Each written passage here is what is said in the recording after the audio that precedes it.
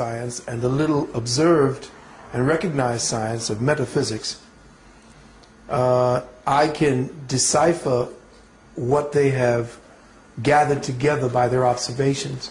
And then based on my expertise of studying the unseen realm and all the laws that govern the unseen realm, I can speak to you about how I have, through what I know, interpreted the data.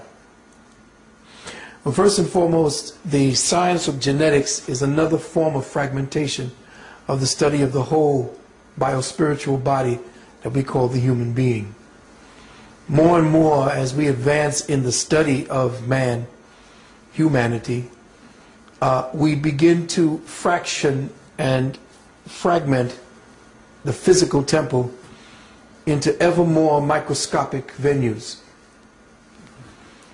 And we have come now to the phase of knowledge where man is now seen as an atomic structure created or formed into a molecular structure, which in turn is formed into a cellular structure, and from that cellular structure comes out into the different forms of intelligence that we see walking the planet from the DNA. All of the different quote-unquote discoveries that we're getting today is based upon the perception that present man has of himself, or the present church or religious venue of science. Science is a form of religion. Just like politics is a form of religion. Religion is a form of religious thinking. It is the marginalization of thought or certain abstracts into a formula. And then that formula is meshed over, and you take a piece, I'll take a piece, and everybody has a little piece, and they'll see what they can extract or mold out of that little piece. Genetics is simply one of the branches of the mold that we're studying. And it's interesting that the more we find out genetically about ourselves, the more we get to that little black box, which no one seems to want to speak about except us, and that is melanin. We speak about DNA because DNA is almost neutral in its context. Everything that has a biological basis has DNA. So does rocks, dirt, everything has some form of DNA structure because it is part and parcel of a living, breathing, sentient, conscious planet. So there is no part of what we live on or what we participate in that is not conscious. Not only of itself, but as itself. So when Brother brought this particular information to us, what happened is that every time there is a new breakthrough in science, and I know that there are other metaphysicians and other spiritual people who know what I'm speaking about, that every time someone comes to us with something new that science has discovered, the occultist, the metaphysician, the one who studies the spirit, already knows what that formula is. We just have not yet interpreted the language that they've used to describe what they've discovered. But once we get a chance to look at it for a while, we know, based upon the science of metaphysics and the study of the occult realms that our ancestors have studied, we know what they are touching upon and what they are looking through. So he may hide behind his codes, which probably, if you punch in the letters DNA, you probably get right to him.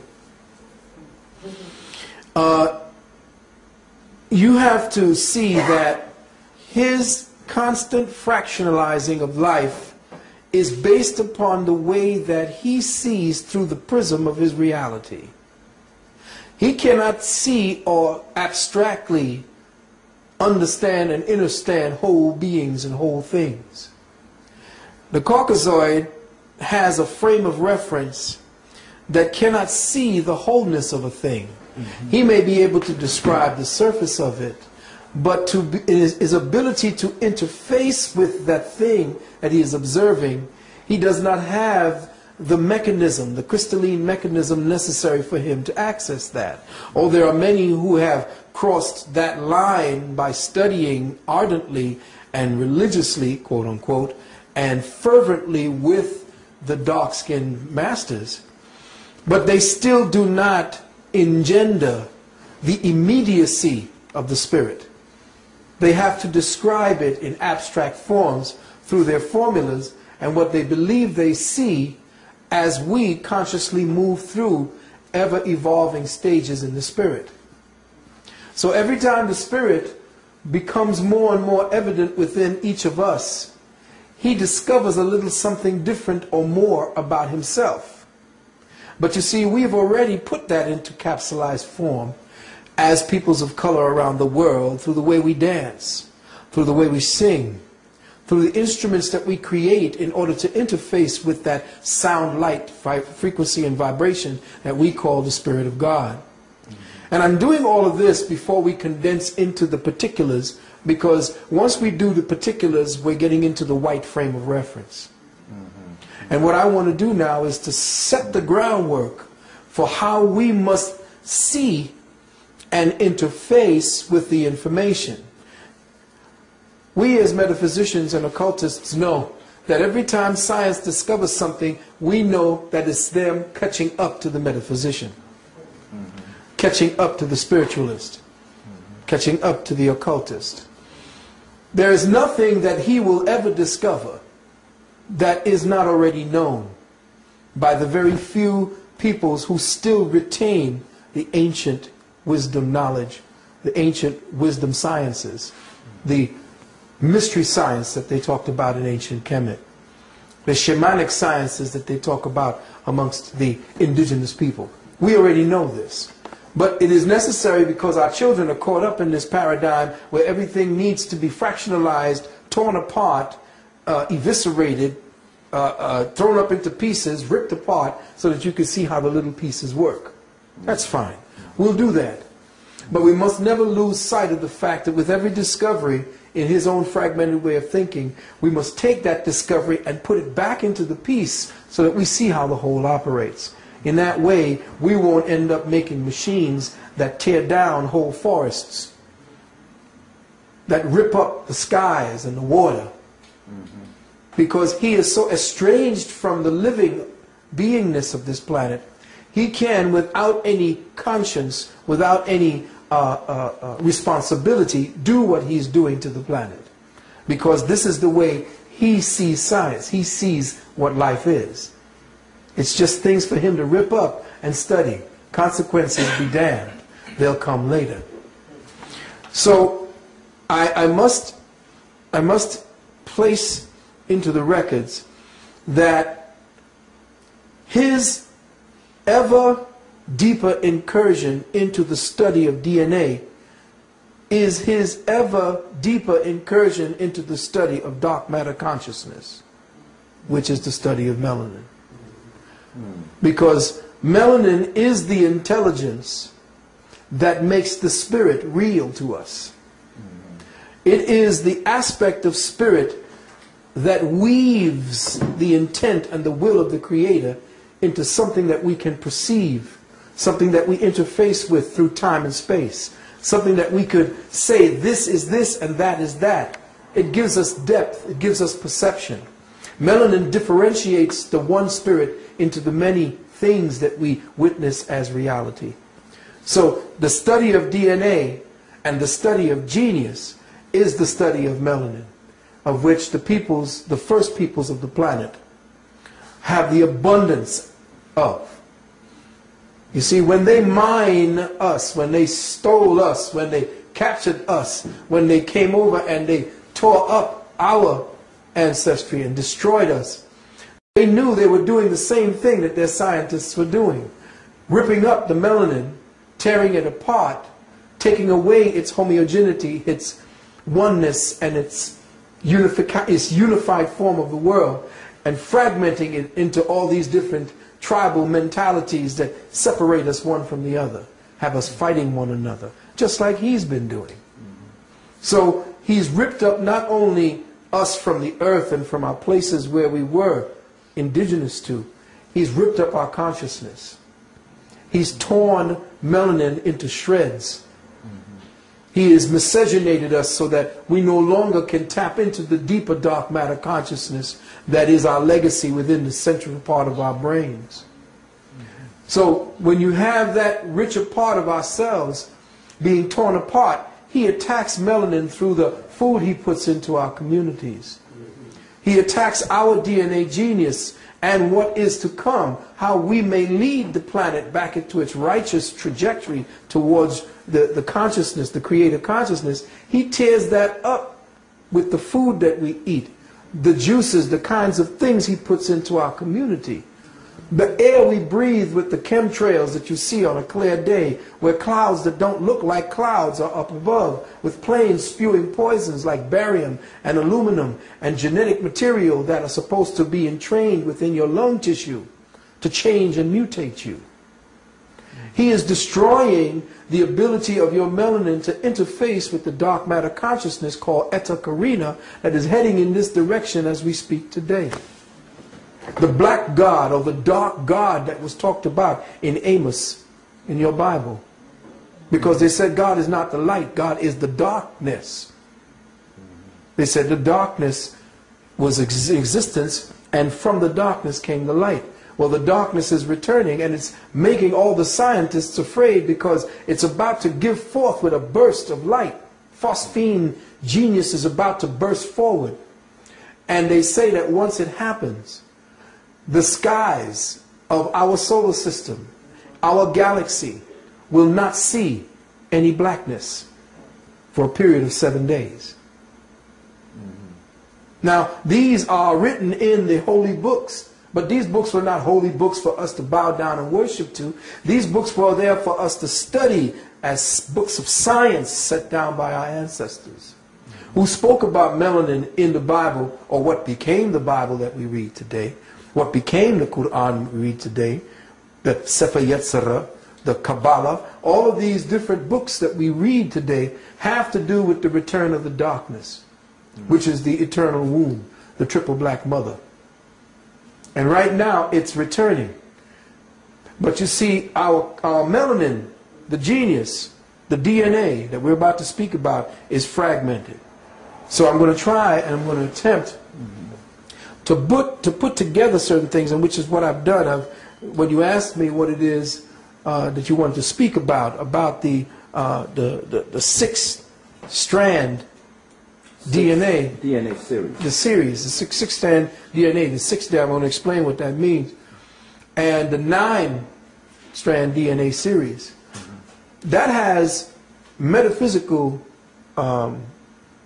ramifications way beyond what their science is revealing to them, or what their own contained mentality will allow them to understand. And this is where the metaphysician has to step in, and this is why Dr. Oyibo is not only so essential to the next phase of consciousness on this planet, but why he is feared by the present structure, the present church of Western scientific thought. So in listening to what it is that you wanted to speak about and hear is global distribution of the DNA series, this is nothing new. This was already known by most of the scientists, because there are books written by the early medical scientists who went to study African peoples, who went to study indigenous peoples to the lands south of the equator, where the people are darker and more richly melanated. And they wrote a series of medical books attesting to the difference between melanated peoples and white peoples, to the point where their apothecaries and their pharmacies created drugs differently because they had a specifically specialized effect on melanated peoples as opposed to white peoples. For instance, white peoples have more metal in their medicines than black people can tolerate. So they made most of their medicines so that they could not interface. They had to put more metal into them because the Caucasoid is so deficient of iron. Whereas peoples of color have a rich uplaying of dark iron. That's why you get your dark, black, rich, melanated color, is because of the fact that your face and your body has laid up iron in it.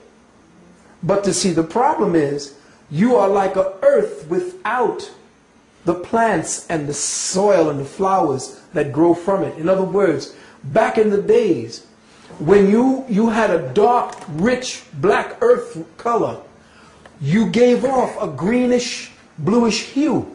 Like you can go today to Senegal and watch those brothers and sisters stand in that sun, and they are so black they shine blue. That's true. But people don't know what the secret to that kind of melanin means. And it means that there are times when our people moving through consciousness as the true earth creatures, that at times when we were in the sun, or when we would think a certain emotional thought, one of the chakras would tell us immediately where your thoughts were focused, and you would vibrate that particular color in accordance with your emotions.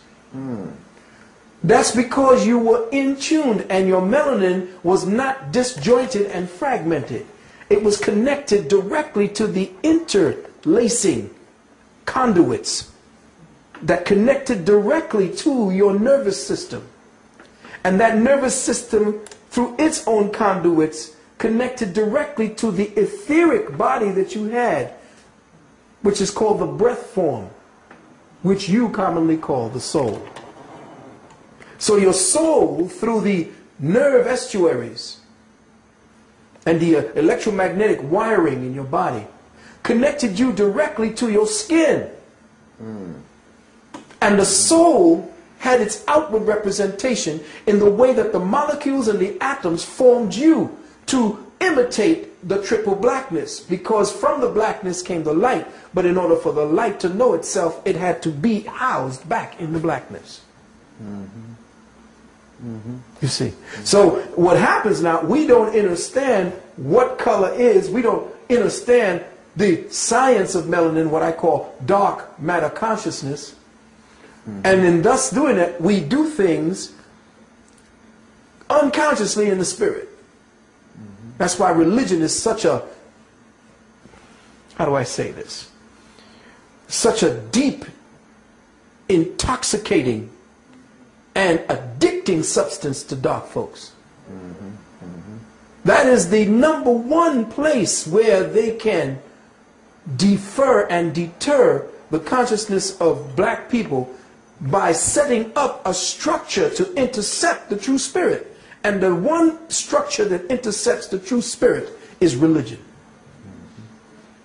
The dogma of religion are to take us away from actually interfacing with the true voice of God that will tell you the name of the Creator, because your DNA is linked to your melanin, and your melanin to the pigments on your skin. And that's how you had all these different names for God. Not Jesus. You didn't have these names like Allah. You didn't have all these names. These names came and were fostered upon you because you had names like Unkulunkulu. That was the sound of the cosmic resonance of the drums. And the way Most High spoke to you, so you spoke back the name that was given to you directly. You didn't need a second-hand interpreter to give you a name for God. God already gave you its name wherever you were on the planet, because the name that you called God where you were on this planet was the harmonic frequency necessary to keep the balance of the overall planet in place. So when this Caucasoid came around and began ripping up all of your religious sounds and your music and the way you spoke directly to the Creator, it ripped up and tore apart the planet so much now that it begins to wobble.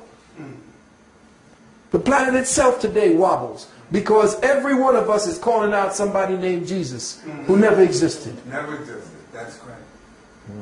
So your melanin can be used to keep you in the prison. because it's easily infected with illusion. And that's why we must know ourselves from inside out. And if this is a chance for me to speak more deeply upon what it is we need to do, you know I'm going to actually do my best to be here to speak on that. Thank you. Thank you. Thank you. Give thanks. Now, I need to read into the record for everyone some things that I put down very quickly for us to understand or understand around what this DNA situation is and what this whole concentration on genetics and, you know, what's going on with the genetics of disease, and we found a gene for cancer and the gene for leukemia and the gene for that. You can go down to Woolworths and find genes. There's genes in everything biological. But he needs to do that.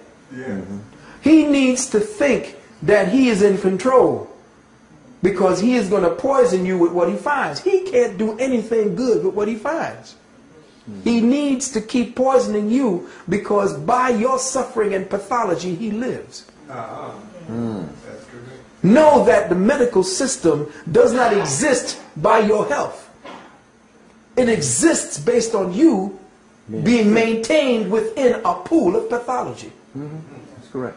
So his control, his science, is to find out what may harm you so that he may stay in control. Oh, yes.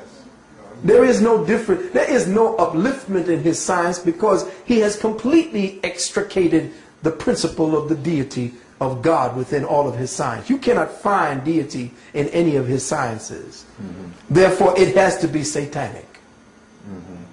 So the study of genetics, the study of medicine, the study of all of the biologies that he has is a satanic study, because he does not believe that a divine intelligence operates all things.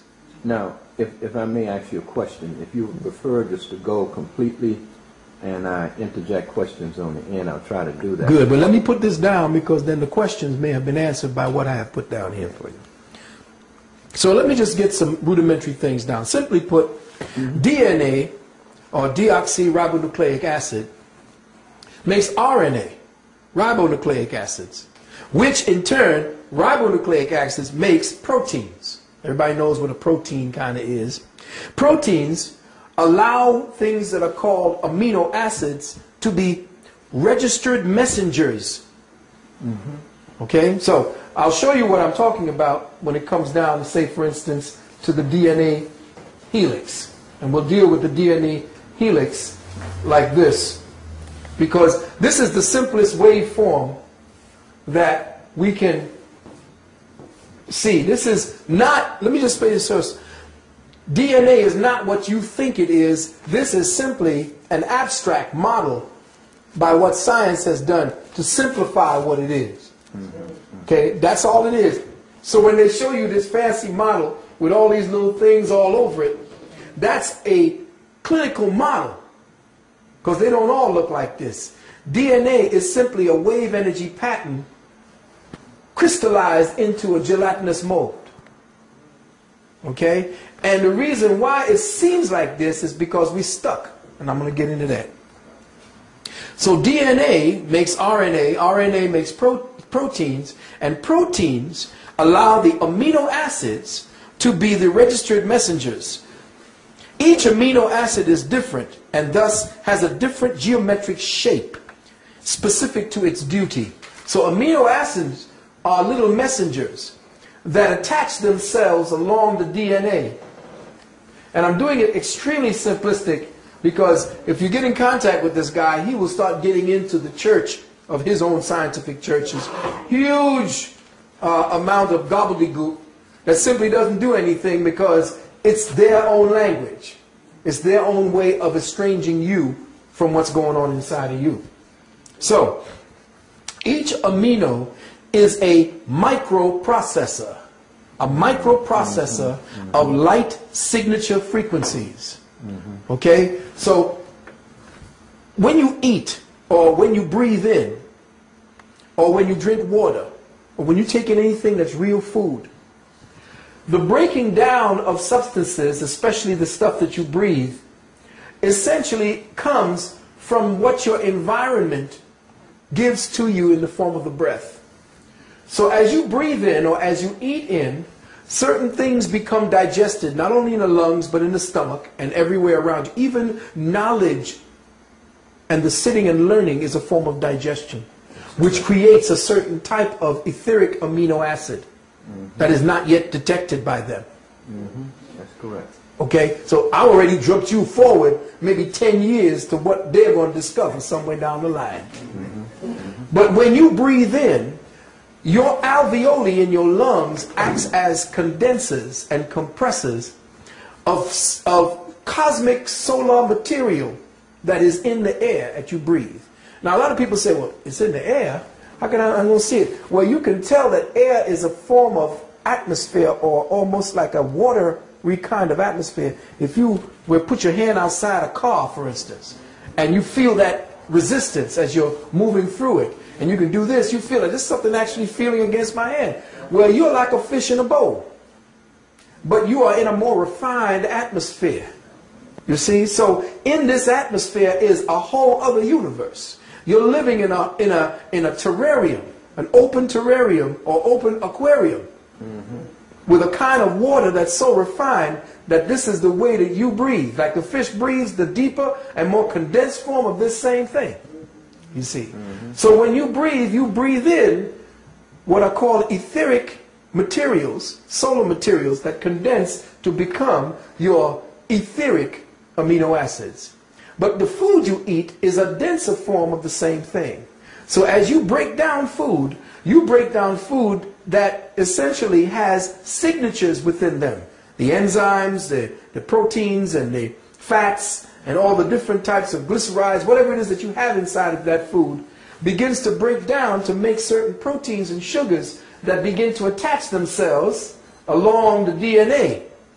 Now this DNA has these little signatures here because through your body every day, through your body, there are waveforms, light waveforms that are constantly bombarding through your body, more refined, giving you information. And that information that's coming from the outside in the form of light and in the form of your emotions and the form of your thought processes and the form of the electrical magnetic energies in your nerves are passing through the DNA as well. Okay?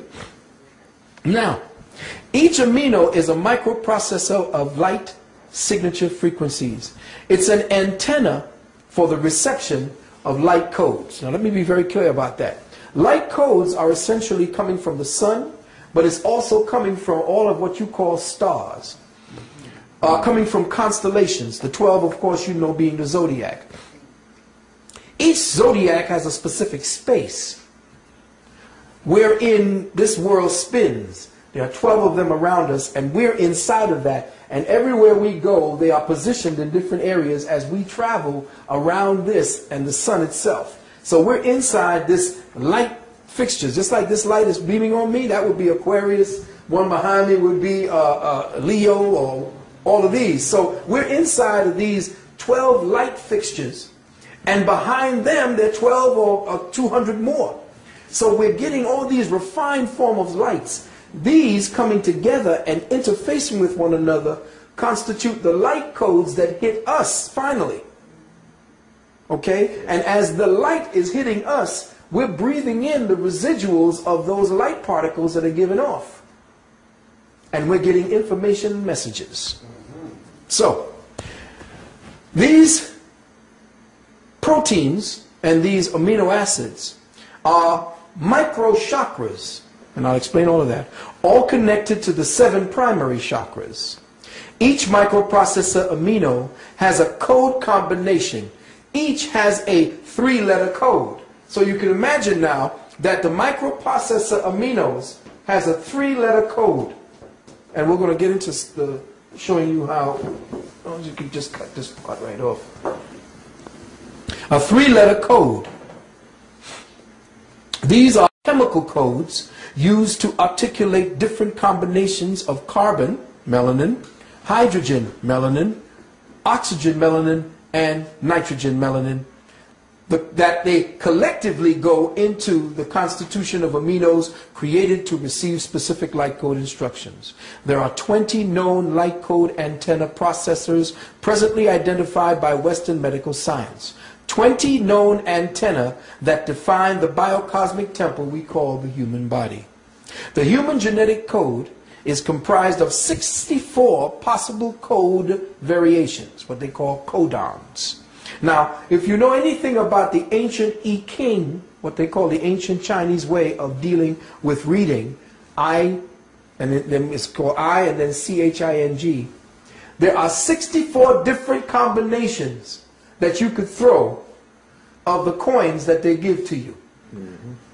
And those 64 combinations of 3 are directly linked to how the code. So if you know how to do I Ching, you can judge what is going on in the human condition based upon your sympathy with the energies of the planet. You can throw those I Ching coins, 4 I Ching coins or the 3 I Ching coins, depending on what system you use. You can throw those I Ching coins and read what's happening to you and interface, because all 64 possibilities have a code next to them that our ancient ancestors wrote down. Okay? And they're linked to the so-called DNA. Now, the human genetic code is comprised of 64 possible code variations. It is these 64 variations that represent the limit or the wall of our perception for Western science. And this 64 code variations that I explained is to the Western science a complete mystery. There is nothing beyond it, because the present perception of humanity and science cannot go beyond the 64 coded wall. It's like 64 bricks to this particular wall that they cannot see beyond. The mystery is that there are 64 possibilities, but only 20 light code antenna keys turned on and are in working order. So, if we know that there are only 20 possible variations within the chemical codes for aminos, and there are 64 possible code variations, it means that 44 code variations that would then link us up to a higher reality within ourselves are missing. Mm-hmm. Now, here's this man coming along to say that in the southern regions of Africa, below the equator, right now, at this point, there are evidences of people that are supposed to be primitive. Primitive meaning first, but to them, primitive meaning idiotic and savage. But not understanding that these people hold on to the primary code keys that humanity had when they first fell out of spirit. If they found 9, understand that there are 3 that's only missing from them and 6 missing from them. Because the first stages of being able to climb out of the present perceptual paradigm is to link up to the 12 DNA series. He only got to 9. And we're going to explain what that means. So here we have a problem with the amino sequence. Let's just use one amino acid, the amino acid leucine. L-E-U-C-I-N-E. Now, the amino acid leucine reveals something very deeply in us. I mean, it shows something that they have found out in us. And it shows something that we as metaphysicians have been trying to tell people for a long time. The occultists, the shamans have been telling people, we are locked down. We can't see beyond the present perception because we have refused to release it. And religion is that lock, because it does not explain the spirit. It tells you to believe. But when you believe, it means that you have surrendered your critical thinking and your reasoning mind to accept something based upon what somebody else has said, not first-hand experience. Here's the problem.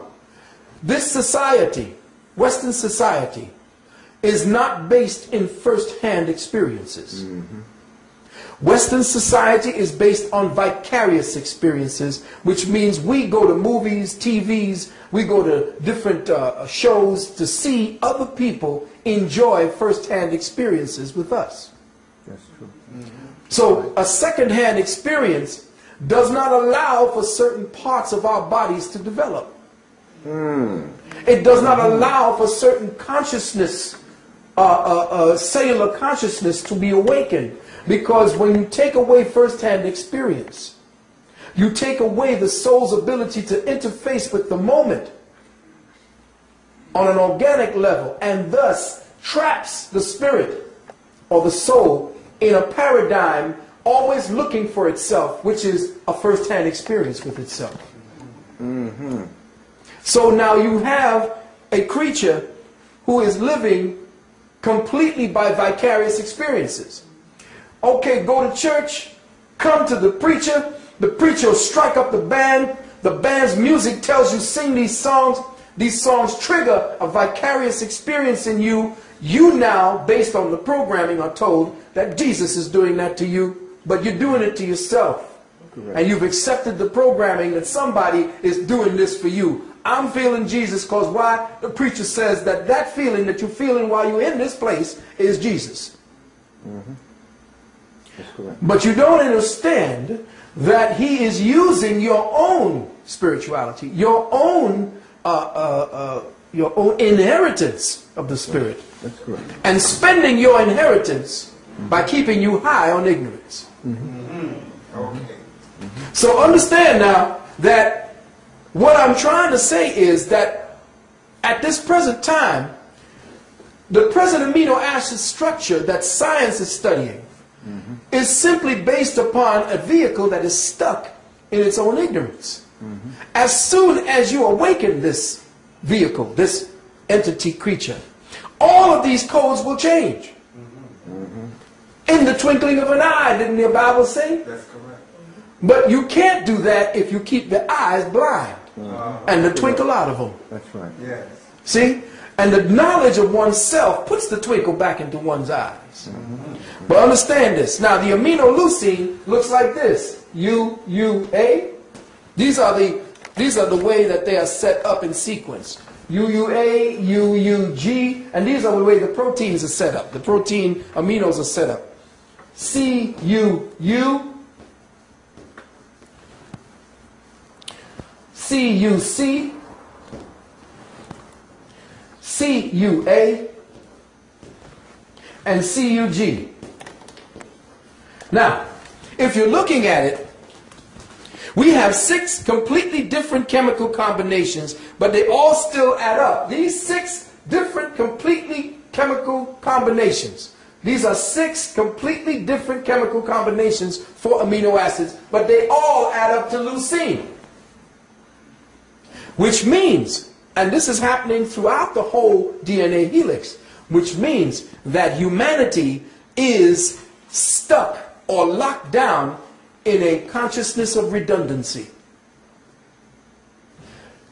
The consciousness redundancy that we are presently locked down in means that we can't see to the next phase of our development in the journey of life. And what has happened for the last 2,000 years is that a force has been placed upon us, has been imposed upon us. We have been forced into this reality to believe something that you don't understand. And you know what Stevie said? If you believe in things you don't understand, you suffer. Superstition ain't the way. And what is religion? But superstition. Overstand and understand that our redundancy, the reason why we are continuing to be at this pace, constantly suffering as peoples of color, is because we have played into the illusion of ourselves. We have adopted an alien perception of reality. We act to give life to this corpse, this Frankenstein that was created on the slab. You know what happened when Frankenstein was awoken. Our electricity, our life force gives life to this Frankenstein monster. And what happened when it got up? It started tearing up the village. So it's our focus of attention to the church, to the politics, to the education system. Those are all the limbs of the Frankenstein monster.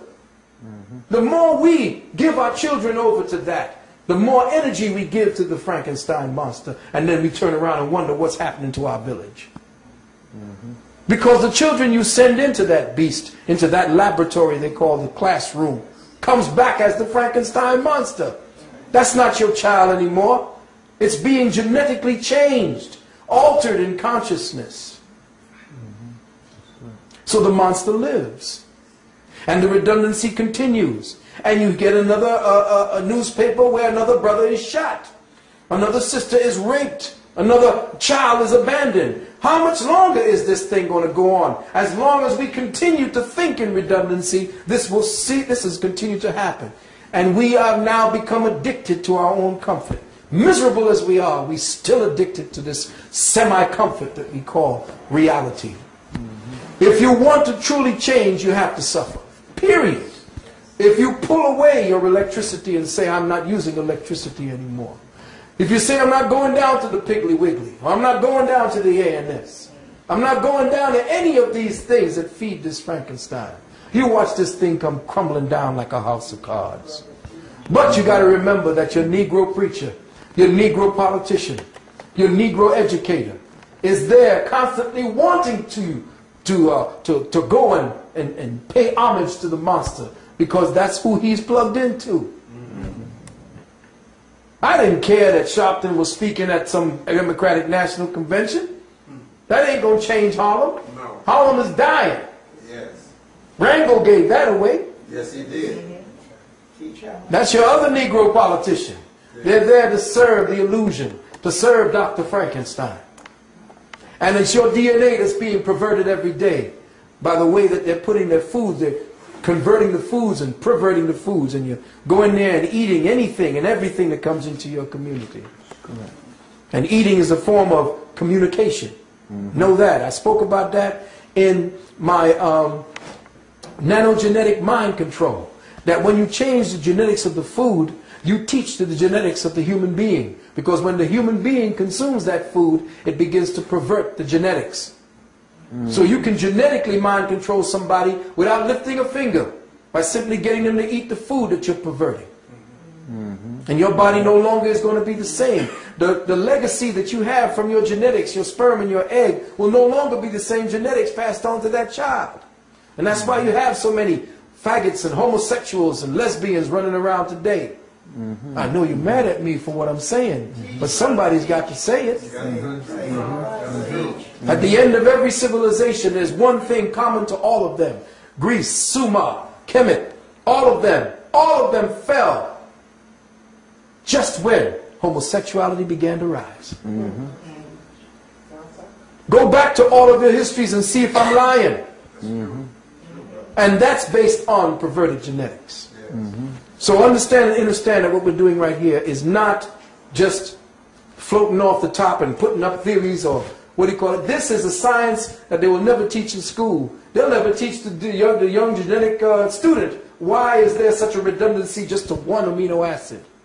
Because the redundancy is the effort of the body to find an escape route out of the present condition that it's in. Maybe this combination might do it. No, you did something here to stop this from converting out of or evolving out of. So then they created this one.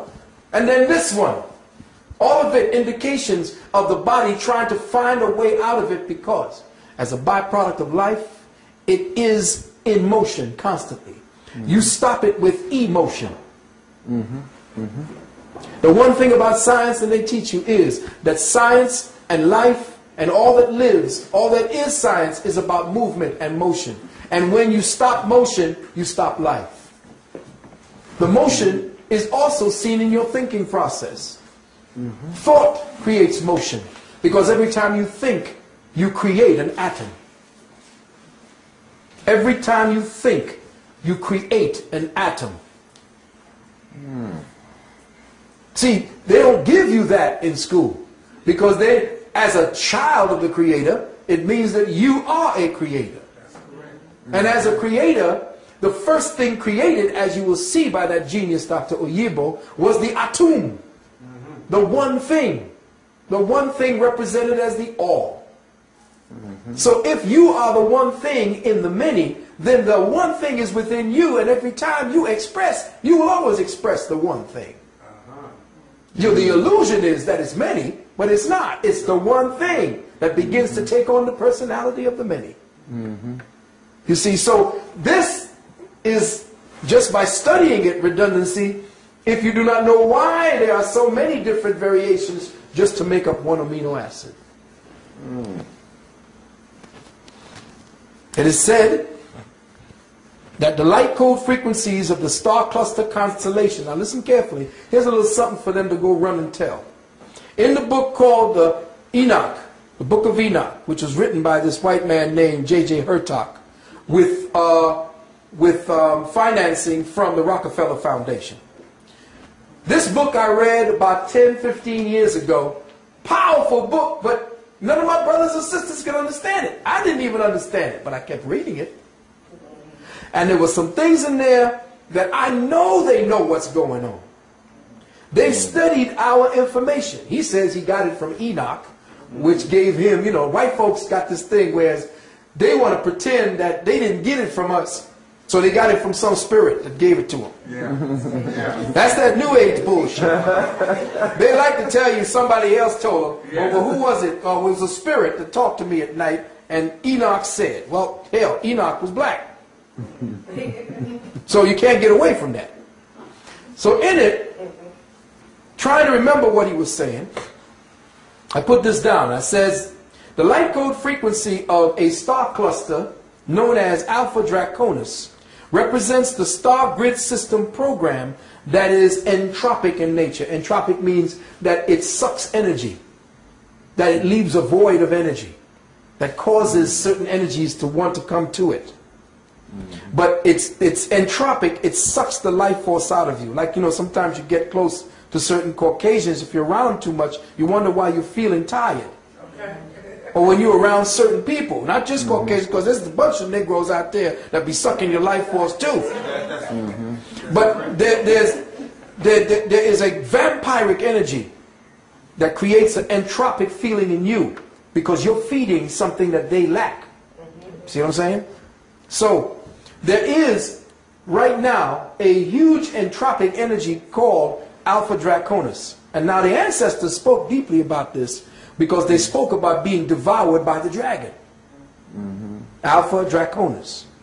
Okay? But that Alpha Draconis essentially is a star constellation that sucks consciousness. Okay? That's how it feeds. Now as a result, it is said to devour all consciousness potential and keep planispheres like Earth chained or locked into the entropy of singular sun systems. In other words, we had, at another time, back 30 years ago, you know, you were there taping this, people told me it was crazy, there were at least 2 suns in our star system. One that was magnetic, one that was electric. Problem is, the other one got knocked out of our field of vision, and it turns when we turn. So we don't see it. And that's why they've been sending all these things to the sun.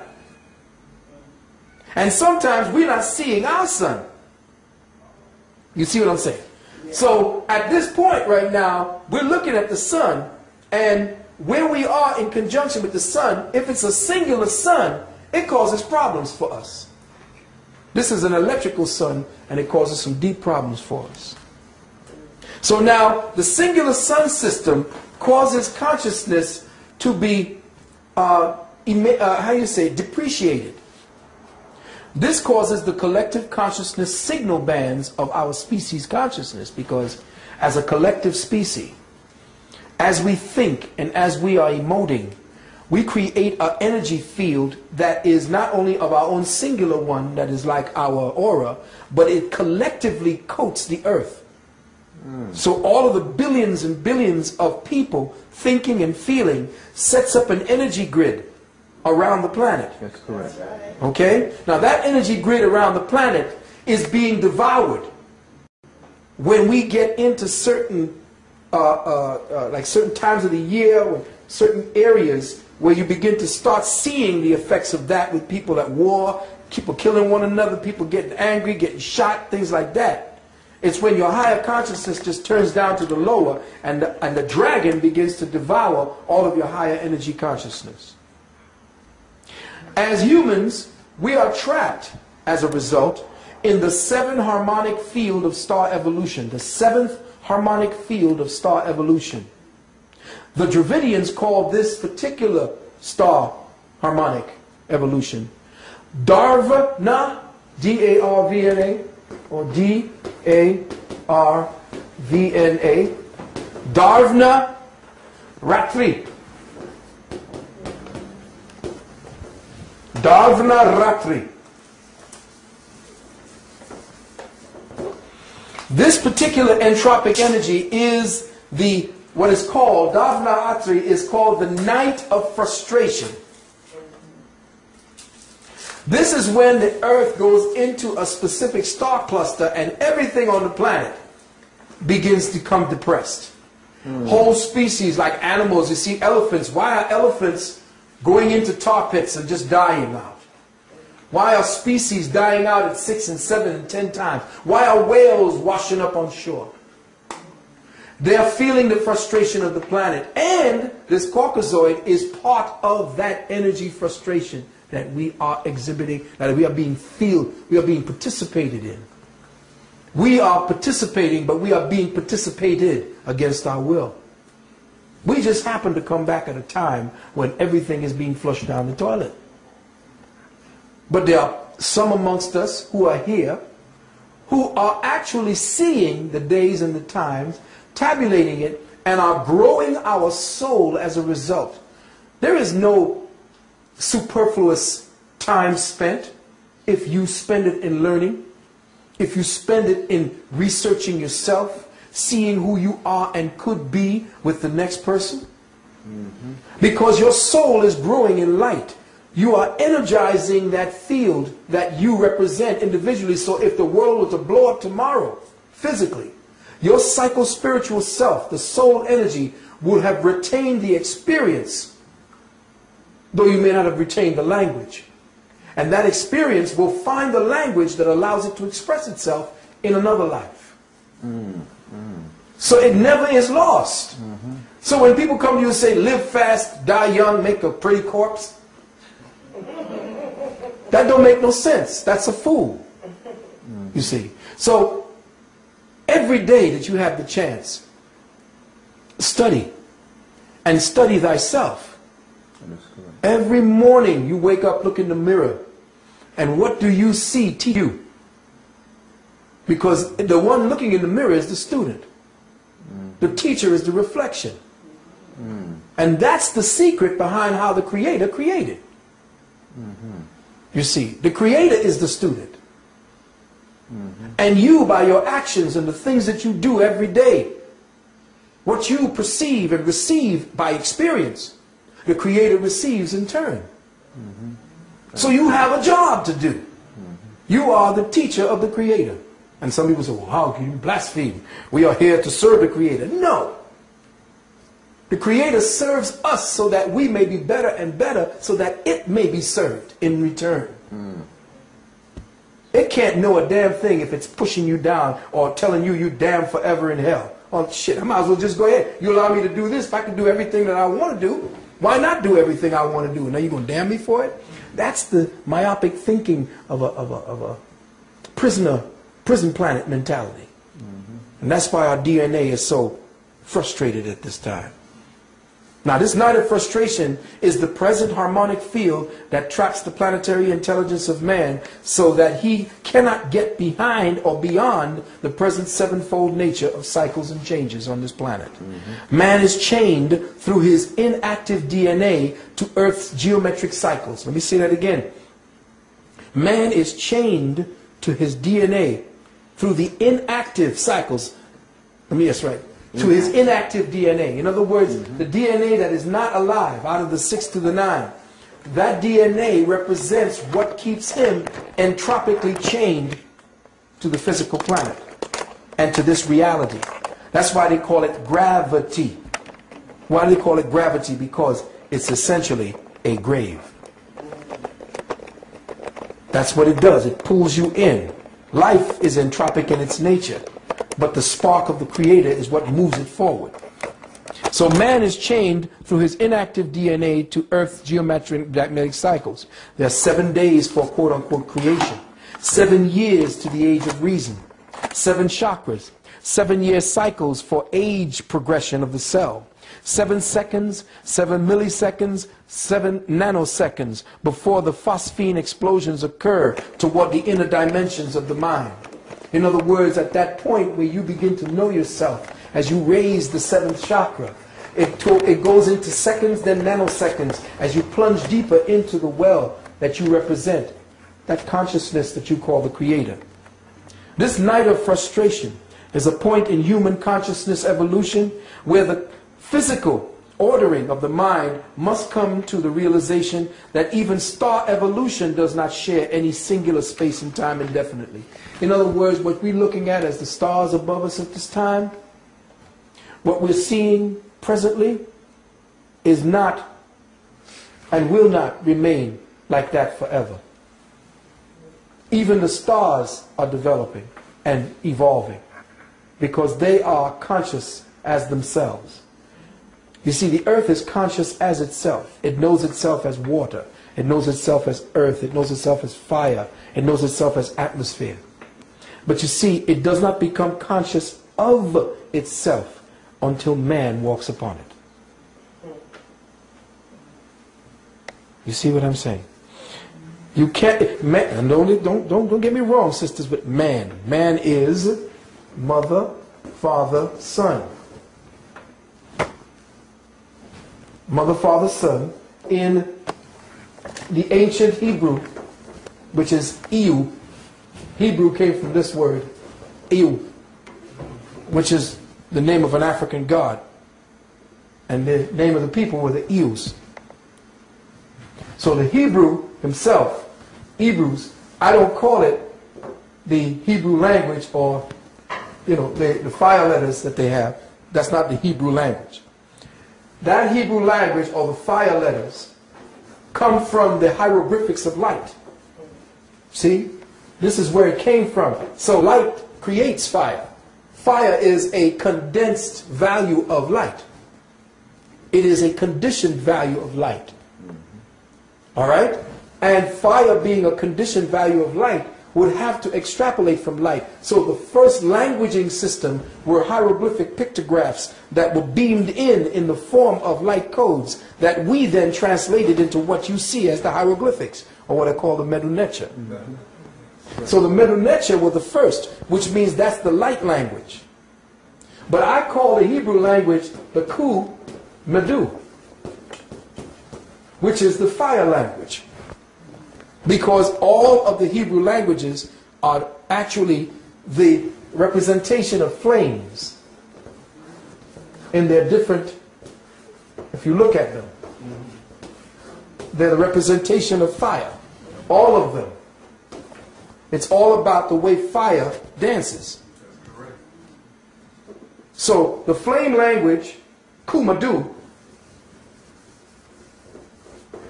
is what we are studying now in this particular part of what we're dealing with as a reality. Now, I don't know if I was going to show you something again. I always get caught up because there's so much to teach and to say before we can get to the questions. I want to make sure I get all of this down so that we have something to work with. Well, let me just put this down. The human body has 12 meridians. We'll come back to that. The earth has 12 meridians. All are connected to the 12 meridians, light beams of the star constellations, the 12 star constellations called the zodiac. All of the 12 star constellations, all of the 12 meridians of the earth and the 12 meridians of humanity are interconnected to form new thresholds of awareness. That means how they interplay one with the other can provide the doorway for humanity to come out of the present perception and into another reality. Their interplay can be seen in the form of helical energy patterns that match the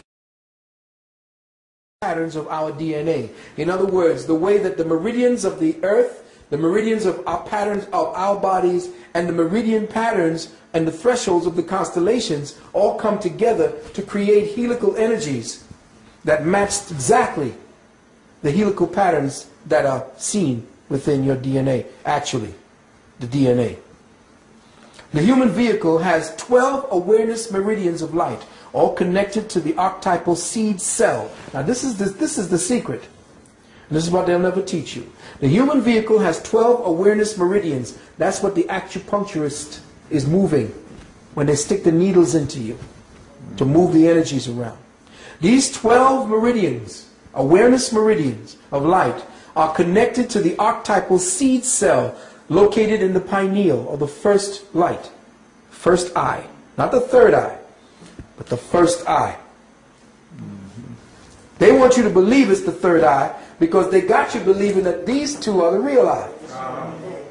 These two eyes are the eyes simply to diffract light wave patterns into forms of solidity so that you can perceive a reality.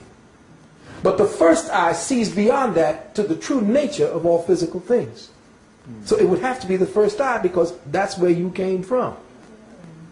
So the primary one eye, which sits on top of your dollar bill pyramid, showing you what it is that they're telling you, what the real deal is, that first eye, the one that they tried to atrophy with the new hamburgers that they're coming out with the new drinks that they're coming out with all the different things and the drugs they put into your medicines. All of this is to shut down the activity of that first eye and to impede the flow of all 12 of your meridians so that you don't open up that first eye. So now, this particular first eye, inside what I call the seed cell within that first eye, that seed crystalline cell is made up of a crystalline lattice. In other words, if you look at a crystal, you see it has a lattice. And that lattice is usually in 6 forms, in 6 points. All organic crystals, real crystals, have 6-point lattices. That's because that's the way the light wave meridians of the planet shapes them in order to translate information from the ground to the people above. Now we're mining them out of the ground, which is why people are getting more and more stupid.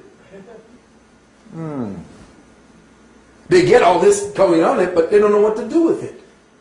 They don't know how to put it back into the earth so that it vibrates properly, so you can, when you're wearing it, you're in phase with the earth. You're interfaced with the earth. But they're mining it out now, and inside of all of these crystals are locked the thought engrams of previous civilizations that lived upon the land where it was mined. And you could put this into places, you could go into meditation with these and go right into contact with them. Because their energy signature still surrounds this planet. And that's what the white boy is trying to tune into. But see, he's over there trying to steal Native American thought and Native American organic interface rituals and spend $10,000 to get some kind of classification that, oh, now I'm a shaman. No, you're not a shaman. You're a little perpetrator. You're a little kindergarten boy dressed up. And you will never be able to take the true meanings and qualify them and interface with the relativity that they represent. You may have a quantum bit of it that you're playing around with, like a toy. You may be able to very articulately see what you say and write it down for us to interface through words, but you can never do it. You can never do it. Albeit. So as I go on very quickly, the Earth's planetary membrane, what is called the ionosphere, troposphere, stratosphere, etc., or the biocomputer, has 12 vibrating light-focused channels. Both channels are used to reprogram the human molecular atomic structure and act as key points for the shift in particle or quantum perception, which is the doorway to the next level of biospiritual evolution. These 12 awareness meridians within the human body temple are synchronized through the 12 planetary meridians with the 12 zodiac portals, through the 6 double helix of 12-strand spiritual ladder, or the 12-strand DNA. Now, what does that mean? We're going to get right to it. It is 3 by 3 by 3, which is what we're talking about, the 6 double helix, 3 by 3 by 3, and the 3, 6, 9, 3 fours are 12. There are body meridians. There's 12 body meridians, which means 12 equaling 3. There are 12 planetary meridians, again 12 equals 3. And there are 12 signs of the zodiac, which means 12 equals 3. That means 3, 3, 3. It means 9, which comes up to the vibratory number of 9, which is why that is the last number that you can that can be formed out of the one linear first equation, the circle with the dot. You can only come back to 9. There's nothing else. After 9 is 10, and that's just a repeat of 1. It's the multiples that create from it. So I'm just kind of throwing this out there very quickly. This white boy, I forgot his name, went and studied again they go into the laboratories, and he studied the DNA, which was very interesting what he studied. He studied the DNA and found out that emotion triggered certain DNA on the light code sites. So let me just put this down one time to show you what he found out, which is very interesting because it just substantiates our ancestors. This is DNA, for instance. Okay, we're all okay. We're on the same page. We'll say this is DNA. Now, let's just, for simplistic sake, let's just put this way. Okay? Let's just do this. On this DNA, we have a series of amino acid proteins. And again, these little amino acid proteins have different little shapes. You know, one may have bunny ears, another one may have little arms. You know, they have little shapes, little crystalline shapes that are their own. But they are based upon the temperaments that you share right now. So you create the proteins and the amino acids based upon the mentality that you carry. Yes. So what they do to our children is to create certain conditions whereby in the education system and in the idiot media system and in the entertainment system, certain crystalline structures are formed along their DNA patterns. By the way the music is played, the kind of sounds that come out of their music that shatters these crystals once those sound waves pass through them. Okay? Now, we say that we have a kind of light code sequencing site of an emotion. When an emotion happens, depending on the type of emotion you have, it will dictate how many of these aminos are touched. And thus, when the wave signature of the DNA of the emotion touches certain amino acids along the site of the DNA, it teaches the DNA what that emotion is supposed to do and how that emotion is supposed to translate as the physical body. So, if the emotion, they found out in the laboratory that if the emotion is made up of fear, and look what's happening today. They find out that if the emotion is made up of fear, the wave signature is very broad and hardly touches any of the crystals, of the amino acid crystals. But if the waveform is energized through an empathetic energy that they call love, that the waveform is so dense that it touches damn near every one of the crystals along the DNA strand, which then translates to an evolving being. Because along this waveband signature, which is more densely collected, you have more information. Thus, more information is passed on to the DNA. And when the DNA has more information, that person person is now tapping into the very genius that he is trying to seek. Now, what has differentiated these people? 9 times out of 10, these people ain't educated. And the people that they went to find the samples from ain't yet hooked up into Western civilization. Or if they are so tuned still into the talking of their own ancestral gods, eating their own ancestral food, and have not yet undergone the serious stress, or have learned to bypass the stress and to take on a whole other way of being to survive. But in them is contained the treasury. This is the Fort Knox of the human genome system, according to him. So now he has to find out what is it that these people have that we Caucasoids don't have. There it is. And you will see now that coming out of Europe, there are going to be new potions and pills to turn white people black. It's getting ready to happen. You're going to watch it. They already got them. In fact, there was a movie out called Black Like Me. And they had an experimental pill that Richard Whitmark used. Not Richard Whitmark. What was his name? No, it wasn't Richard Whitmark. Richard Whitmark was that skinny dude. It's the other round white boy who played it. Yeah, with the gray eye. William Bendix or something like that. You know who I'm talking about, right? Heavyset dude. Do you remember what I'm talking about? Yeah, I know what you're talking about. Right. I'm just trying to think of it. He took a drug called Sorolin that turned him dark and black. And they're getting ready to put that back on the market for white folks because the sun getting ready to get ugly on white folks. And dark folks who eat white people food. Watch. The melanin is going to be disjointed and destructive to you if we don't come back into our collective thinking patterns. That scenario that you were saying, which is great.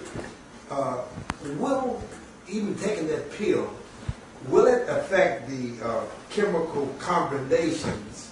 And that's the main thing, which the UUA, the UUG, the CUU, all, and the last one, the CUG. With that pill that they get, their combination still won't be as bad, I don't think. Well, see, what you're hitting it on the point right now. All he can do is drug himself into some kind of similarity. Yes. See, he can't be it. He can only be similar to it. He has to flow back into the dark mother consciousness, which is why you see him paired with all these black women on TV. Now that DNA, which is the deoxynucleic acid. Yeah, deoxyribonucleic acid, yes. Will it affect us in some way, or could we tap into this thing more? Well, what they have found is that the bloodstream of the black man and the black woman has incredible variations and differences than the white man. First of all, it's thicker. Yes. And it has a lot more red corpuscles, red blood cells, which means that we are older by means of us having more generated cycles of incarnation. You see, the more denser your bloodstream and the more denser your red blood cell or your cellular network, the older you are in consciousness. Well, you just answered something for me. I was going to the doctor for, they were giving me hydroxyurea. My blood cells are very, very rich, very rich. And they give me the hydroxyurea to thin it. To thin it. Yeah, exactly. Bring it down. Right. Now, what is that? Detrimental? Or yes, it is. Oh, it really is? Yeah, because you see, what you've done now is you thin the messengers to your melanin on your skin. And what's happening is you thin the oxygen necessary to keep that melanin alive. And what's happening is the foods that you're eating is causing your melanin, your blood, to become mucosized, which causes a stagnation in it, which then further complicates it for dark folks. And it eats up your copper, which causes problems in your heart. You see what I'm saying? We have a whole other kind of Now me, I'm mixed. I got the damn Spaniards, you know, and what do you call them, French. Went down and messed with my Carib Indian ancestry down there. So I got the mixture of them. And so what happens is you have to be very, very careful. You have to be mindful of the fact that anytime you take white folks' drugs, it's going to affect you deleteriously, where it'll probably be all right for them because they need that.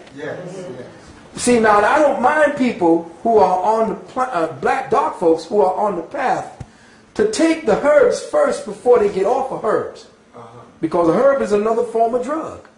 And our ancestors, until we learn that our ancestors only used the herb because it was a time of great stress and cataclysm. And we used it as a way to ameliorate pain and suffering. But we never used the herb itself. That's something over the last, say, 15,000, 20,000 years. That's when we started using it, because the earth was wobbling all around and the temperature was crazy. Everything was nuts, you see. And so we fell from that pristine time when the earth was spinning at the perfect centrifugal force that created a certain type of climate that was perfect. We didn't even need clothes. There was no modesty. We got modesty because we got crazy. We just listened to this white man and said, "You're naked." What do you mean naked? What's that? I got what I came here with. You see. But of course, during the time that we had to protect the cells against a seriously pathological sun, we had to put on, you know, the ancient ancestral gods, or what they call them, the chairs, taught us how to clothe ourselves for protection. That's why you see the ancestral women cover themselves completely, because, I say this to you again, women are the most susceptible to climactic changes and traumatic changes in the climate.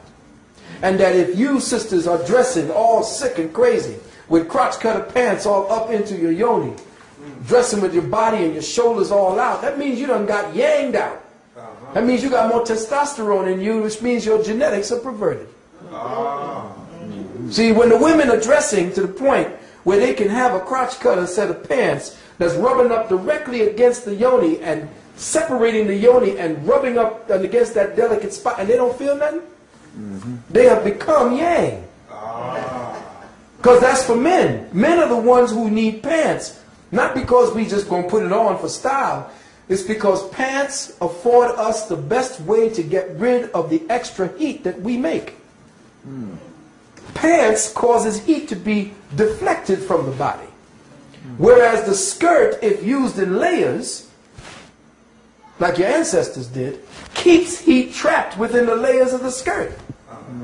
That's right. Now you can use the pants under the skirt if it's real cold and you're living in them crazy climates that you got to keep changing. Yeah, but your ancestors wrapped herself.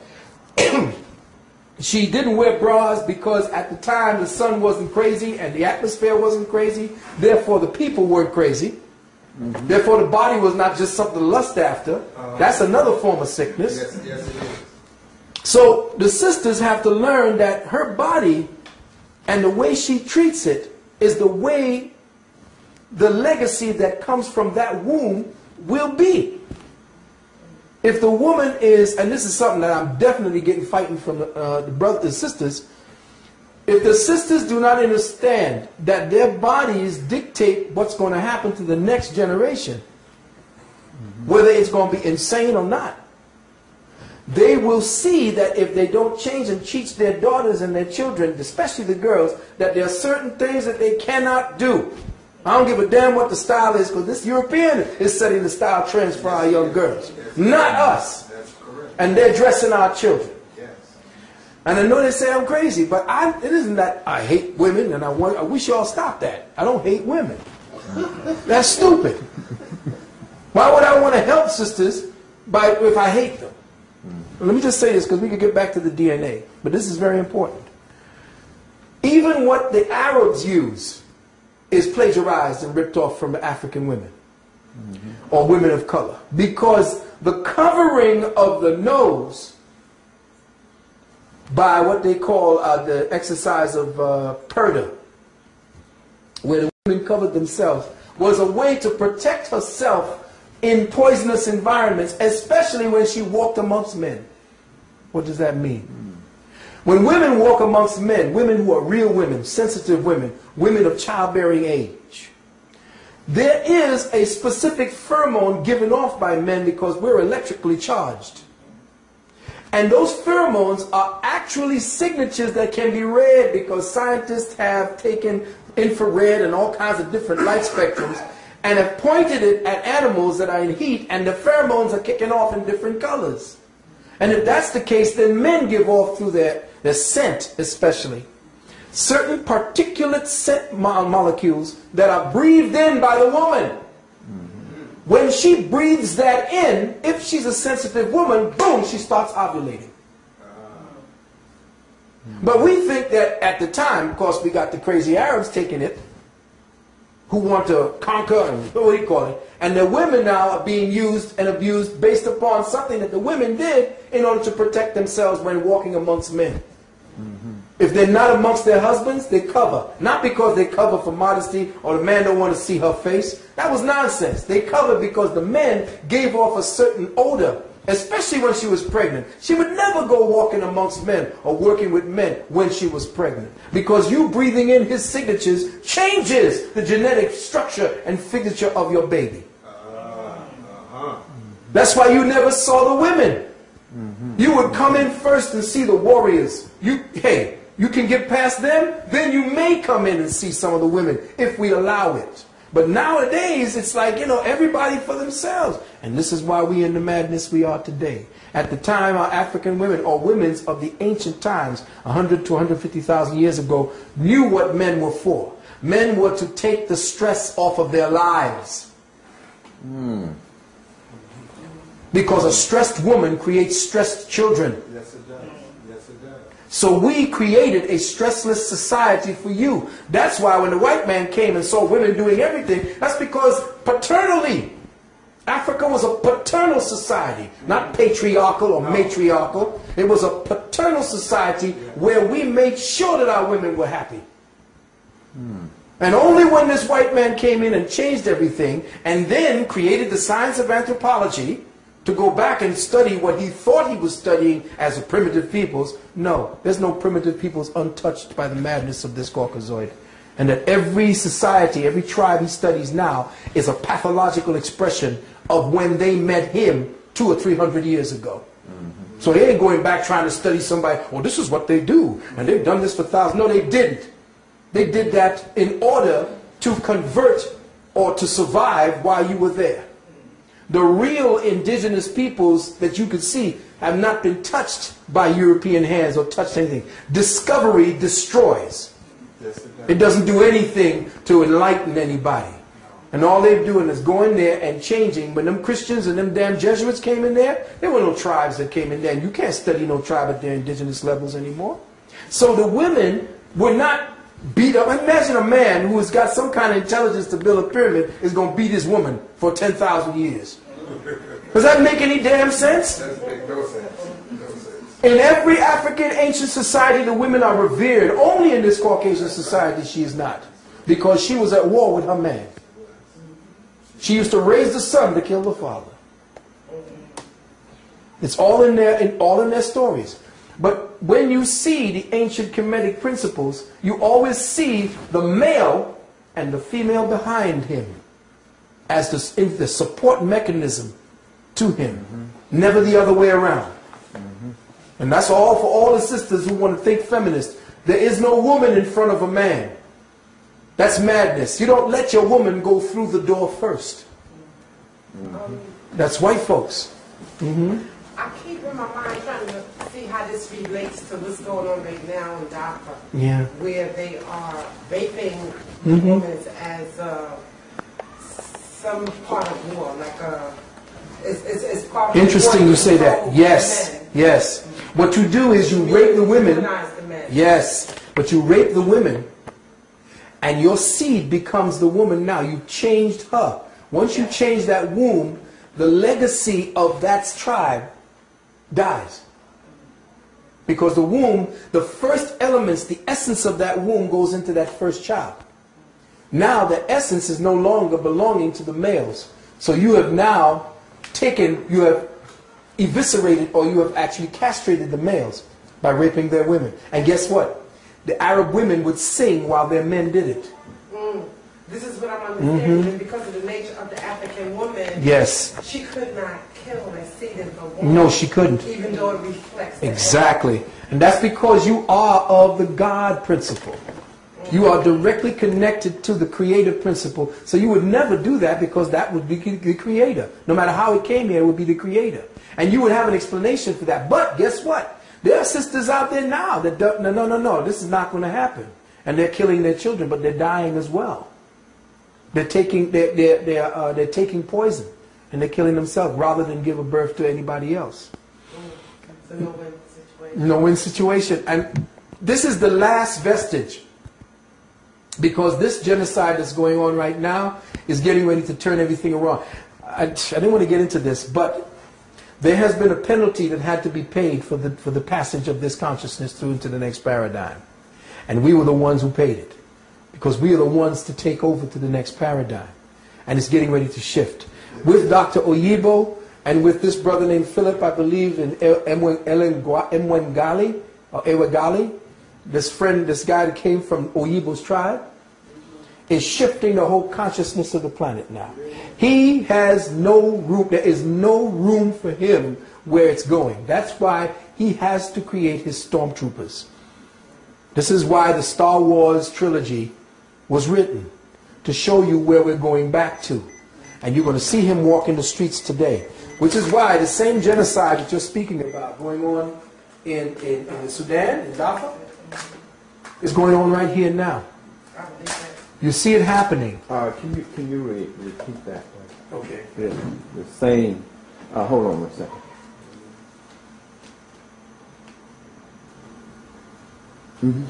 This is why the same genocide that's going on in Darfur today, in Sudan, is reminiscent of what the genocide protocols are set up here for today. And all of the weapons from science is now going to be targeting to people of color. Walk Harlem today, and I guarantee you in 10 years, you won't see any black people there. If you do, they're going to be regimented to being consumers or people who do menial jobs. Even the Mexicans are going to become the quote-unquote new niggas up around Harlem. And you're going to see it happening. Yes, and if you go over to Queens, there are no black peoples, only in small little clusters. Where they all gone? Go to Borough Park. There it is. There's a lot of Mexicans and people that cannot speak English. Everywhere. Doing most of the work. Everywhere. And this was a plan by the Bush administration to saturate, yes, with Mexico. That's why they call him El Zorro. Your boy, the president, the fox. Smart. He just opened up and they opened up the borders because remember, he got the boy, Bush, he's got the Spanish blood in him. Spanish nobility. Yes. Spanish nobility. And they know what they're doing by putting them in, because these people do nothing for me. They need new niggas. They don't have to ship them over in boats no more. They just have to open the borders. In California, Texas, Florida, all it's Mexico anyway. Hey, coming down from Canada. It's the same way. They're going into Canada. You see, and they are stopping Africans. They have a kind of a quota system for Africans and for Haitians because they know what they have to do. Right? The genetics. It's the genetics. And they don't call them Spanish. They don't call them, quote-unquote, Indians. They call them Hispanics. Now, Hispanic is just another name genetically for white. Yes. Yes. The word Hispanic translates to mean white. Yes. That's right. If you look at the sheets, okay, white with Hispanic, black with white. They don't have pure white wasp anymore on those, what do you call the forms? The census forms. There's 6 different types of... In prison, they categorize Latin and Spanish and Hispanic, all that's white. Yes. In order to... Exactly. That's right. That the white people are still right. But their DNA now has reached the point where it's no longer able to continue. It's just like being cloned. If you clone, say, after 7 times, The strain is too weak for you to continue cloning. Well, remember, the Caucasoid was supposed to have maybe 1,000 to 2,000 year cycle. It's up. Oh, it is up. It's up. And the thing is that he has to escape. In my book, The Wounded Womb, I talked about him finding a way to escape back into the gene pool that can transit from this lockdown paradigm. And the only gene pool that can get out of this paradigm is the black woman's womb. So he is doing everything. You see him on the news constantly next to the black woman, and she's just as white as she can be, trying to be white, but she's accepted. But he knows, and he is telling you in all the commercials, he's telling you in everything in the movies where you need to put your seed. Reinvent yourself. In other words, no, now you reinvent yourself to stow away. Okay. To stow away into the boat of Ra, which is within the womb of the black woman, the melanated woman. He will stow away so that he will show up somewhere down the line as a consciousness, because he can't exist in the cosmic framework anymore. If you read the Nubian, what is that? The Nubian, what is that called again? There was a set of tapes that came out called the Nubian Codes or the Nubian something. But in the Nubian, yeah, you know what I'm saying? I'm talking about. Well, in this Nubian framework, in these Nubian tapes, they speak about the fact that if you, as a species consciousness, as a collective species type, were to participate in genocide, your species strain would disappear within the cosmic continuum. So the Japanese, in the next 20 to 50 years, will only have about 20 or 30,000 of their own represented. So they're going to disappear too. But yes. But in the Eurocentric framework, to mate with the black woman, he must kill off the black man, mate with the black woman, kill off the black man. So yes. You need to speak to that too. Well, yeah. What he has to do. The sisters are going along with. Yes, they are. But again, remember, and this is no aspersion to the feminine principle, because we have a very intelligent or a very studied female class amongst us, and they take what they have studied in school and factor that into what they believe to be reality. But the female mind is a support mechanism. It is not an initiating mechanism. It is the necessity for the soil. A soil supports the growth. The female is the earth. She is the soil of all creation throughout all existence. Thus, she is a support mechanism to all that is life. You cannot take her and put her into a managerial position to create situations where you solve problems and dynamics that needs mathematical logic and so forth, because she doesn't function that way. She wasn't made to be functioning that way. That's the masculine principle. But when you take her and put her into that and force her to study that and change her nature, that's the secret. Change the female nature from one who supports and use her unconditional love matrix as a way to accept anything, like homosexuality, is mostly, reason for that is because women have been given more power. And the reason why homosexuals males especially, can come in so fervently and be so out is because the females have been given the power to say yes or no, or I'll accept it or I won't. But their nature to accept all, like, you got the butt ugly child, well, that's my baby, I love my baby, and well, he's a little deformed, but I'm going to love, that's your own, that's who you are. No matter what kind of seed you put into a soil, if that seed is deficient, that soil will give whatever it is that's in that seed will be allowed to grow. But when the male comes along, he'll chop that shit off and throw it away or burn it. The male has that unfeeling capacity to say no, hell no, no. And that's what the females abdicate to if you have a good man, if the man ain't nuts and crazy and stupid like he is today. What happens is you defer, and this is the secret of the relationship. A woman gives up her power for love, the man gives up his love for power. And when those two dynamics come together, then the helix is complete. But if you don't give up power, sister, nothing gets done, because the male's whole nature is to seek power. So he's going to be constantly at odds with you. So what happens now, the Caucasoid, knowing the psychology and the nature of man and woman, would use the black female, take her out of the home, and make it so that her man can't take care of her. Because he's insane. He has been spoiled. He is doing all kind of crazy shit with himself from the time he's young. And he is taught that he is the criminal. He has to do this, blah, blah, blah. Take away his ability to lead. Put movies out there, especially if you go there today, you look today on your television at your sitcoms, and every man there is some kind of castrated jackass with the woman ruling the house. Nowhere have you seen a black man in leadership. Even Cosby, with his idiotic self, was pussy whipped by his what do you call it? You know, what's she gonna say? Oh my God, what's she gonna say? A man in your house, you're not supposed to be hiding anything. If you're righteous, you say what goes, and then you go, and the house is supposed to run based upon what it is. The man says, boom, boom, boom, boom. He's supposed to lead. He's supposed to have chances to lead. He fails, then the sister helps him to get better. But if she is doing the leading and he's following, she don't respect that. No woman respects a man who don't know how to be a man. Because she in herself is taking orders from another man. He just so happens to be white.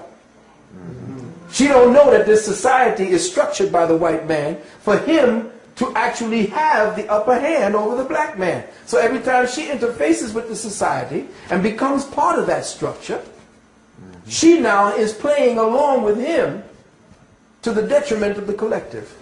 But that's just, and to see if you can turn the blame on her, I don't want you to use this tape to think that it's her. No. It's us. And as brothers, until we are ready to die. See, you're too punkified to die. You don't want to die anymore. Oh my God. You don't want to kill anymore.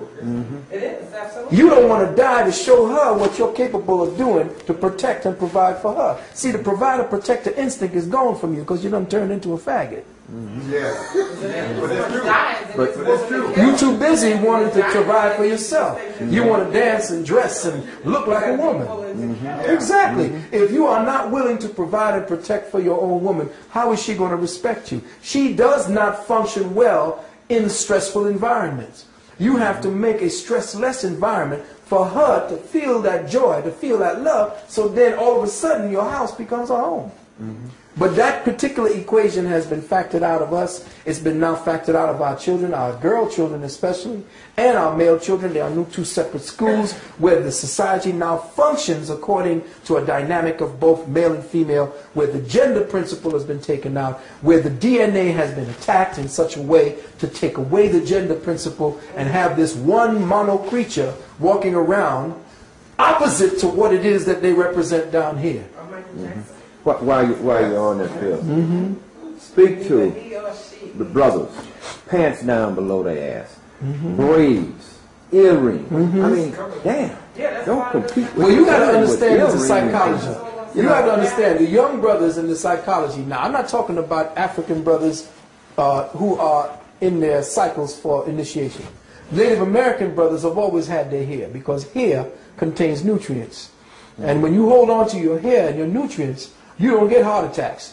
No, I'm talking about. No, I'm saying braids, bows and braids. No. I'm saying, let me just get that straight. So, because the long hair on our the long hair on our young brothers is a sign of rites of passage. The Maasai's hair back into So the self, that hair is them trying to find their way back to that place where they had that initiation. Now, them wrapping it up and dressing like a female is something different. That's another thing. The piercing of the ears and the nose, that's us. That's warlike. You know what? That's the warrior.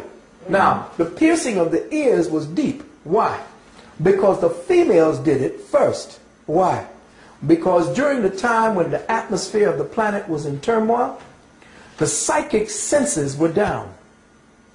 If you turn your ears upside down, you have the shape of an embryo. And this is the head.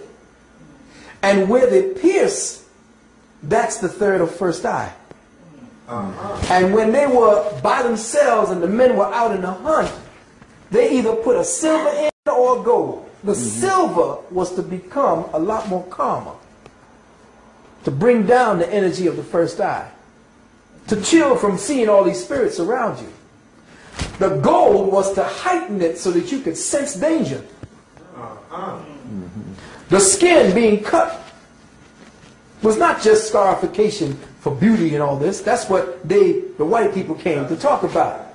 The scarification was science, because where the Africans had to run during the times of turmoil and war into places that would not be habitable by humans. Because see, the part of Western Africa was not supposed to have been inhabited by any man. It was supposed to be only the animals. That was our wildlife, wild kingdom. Western Africa. It's the eastern coast down by where all the rivers were running, where all the fertile land was, not damn near by the desert. That was where all the animals were, the Serengeti, all that. That's where the animals roam. But when we had to run into these crazy environments, they knew, because they were the first scientists, that they had to scar themselves in order to create more blood cells and thus attract more oxygen so that they could breathe in an atmosphere that no white man could have breathed in. So that's it. I got it. All right. See, we knew the sciences. You see, we knew the sciences, so the scarification was a way to survive within that environment. And did not the Creator sickle ourselves so that we could live inside of that environment? You see, so there's no accident to us as a people, no matter where we went on this planet, as peoples of color, no matter if we call ourselves Native Americans or Yamaka, Yamasi. All of us were of the melanated hue, and the original Native American looked like y'all. The one with the invasion of the Asian coming over the Northern Bridge, that's when he started looking like Cochise. You know that in Chicago, right now in Chicago, there's evidence of an underground civilization where a queen once ruled a tribe up there that was at war with a king in Kemet. And that right now, down in all of those little valleyways and estuaries down by what do you call it, Grand Canyon, they got coffins with pharaohs in there. And the native peoples there don't show it to everybody. They only bring the brothers and sisters down there to see these places. Your DNA is the map. Now, you notice as we went farther and farther west, or we went farther and farther north, we had only the 6 DNA series. But as we stay south, not only is it down there, but if you see down here by Australia, you can see it over in the Australian peoples. And the people in Papua New Guinea, on those places that what's the name of that place where they shot the Lord of the Rings? New Zealand. All along that area right there where white people are now inhabiting, their consciousness quotient have gone up. Oh, it has? Oh, yes. They have a higher consciousness ever since they interfaced with black peoples. And they're away from the magnetic energy. Yeah, well, they're away from that entropic energy. You see. So now you're going to look below here. This is what they're saying. This is where the whole pool for them. Beware. This is all the murder. Now you know it was down here. Where was it in... It was not in Uganda, because in Uganda there's a madness going on there. Where was it that they had the Tutsi and the Hutu slaughter going on? In Rwanda. Yes. Well, that's when they began carting up African bodies and melting them down for the melanin. You saw when they were bulldozing hundreds of thousands of bodies. Where all their bodies went? They went into a vat and they were cooked. And they were brought down to their molecular structure and studied. And all of that went into the melanin and all that material, the fat and all of that, went into the foods and all your medicinals and all of your makeup and all that shit. And people are, well, what happened to, well, nobody, is anybody made a memorial for the bodies of the people slaughtered in the Rwandan massacre? Where are all the bodies? They say they're in mass graves. Well, show me the mass graves. See, nobody's listening and nobody's paying attention. Well, how many people already have died in Darfur? I mean, that's what I'm saying. They're saying already it was like millions of people. It's harvest time. Millions It to come. It's harvest time because black people are essentially the pool of consciousness for the human strain on this planet. Yes, brother. Now that melon that they boil up together, they find some way of infusing it into white folks? Well, this is what's going into the medicinals. This is what's going into your cream that is sun blocking and all that type of stuff. Yes, the sunscreen. Yeah. Yeah, they call it leucoderm. Yeah, whatever it is. Yeah, leucoderm, right. Yeah. Leuco is what? White. White, yeah. You know? Yeah. Did Gregory say that that has something to do with the child murderings in Georgia? Well, that was an interesting Some kind thing. of experiment? Yes, that was something interesting that happened that never really got to the surface. They were using, particularly, boys of Haitian descent. Because, see, the deep part about it is that some of us are uncircumcised. That's why I say we have to get back to our circumcised children, because the circumcision was the ritual. And a lot of people are saying, well, no, we didn't do no circumcision. Yes, we did. We did. Ancient Kemites did circumcision because nobody studies what happened before that. See, what happened before that was a great trauma that changed the genetics of our people. Now, at that time, and I know he says, well, how do you know? Well, what you have to do is study the metaphysics of the operation of the body, and then you'll know what happened. The perfect female and the perfect male, for whatever that is and whatever that means, the human strain, the original perfect human was asexual. It didn't need to procreate because it was one entity without sex. It was a living vibration that had consciousness, didn't need features for senses to express itself because it impressed its experience. You see. So it was an entity that they said that if we were to see what our ancestors truly looked like, if one of them, human ancestors, were to step to us today, we'd all faint. We'd probably die of a heart attack because we don't look nothing like them. That's right. The way we look is, when we look on the walls and we see what the true genetics of humanity look like, we look at the ancient Kemites, we will see that their eyes were always made super big. And we were wondering, well, why are they making their eyes super big? Yeah. Was that some kind of, artistic expression? No, it wasn't. That's the way we were. The way they're depicting the aliens now with the grays and stuff. If you look at the gods, as they called them, the gods had eyes that had no whites damn near in them. Almost like they call them the doe-eyed gods. If you look at a deer, there's no white parts in a deer. The eye of the higher animals, there's all black. And that's how our ancestors looked. We didn't have scleras. The shrinking of this part here that became the pupil is the effort of the brain to try not to sift in all the dangerous rays of the sun. So it shrunk out the black, because black absorbs. So it shrunk it in order to protect the brain from the high radiation light frequencies. So we don't look nothing like our ancestors from back in the days. Yeah. So where was I when I was trying to make a point? I don't even remember. Oh, the male and the female. Going back to the Atlanta murders. The prepuce and part of the scrotum and part of what is it called? The gonads were taken out. Because the prepuce has the darkest melanin. The head of if you look at the shaft of a melanated man, you'll see that it's blacker than his body. Because that's where the creator energy is, in that. And in the prepuce, which used to cover it, that's the blackest part of his body. Now that was removed. Why? Because the prepuce was the pathological imitation of the female vulva. And to become a man, it had to be removed.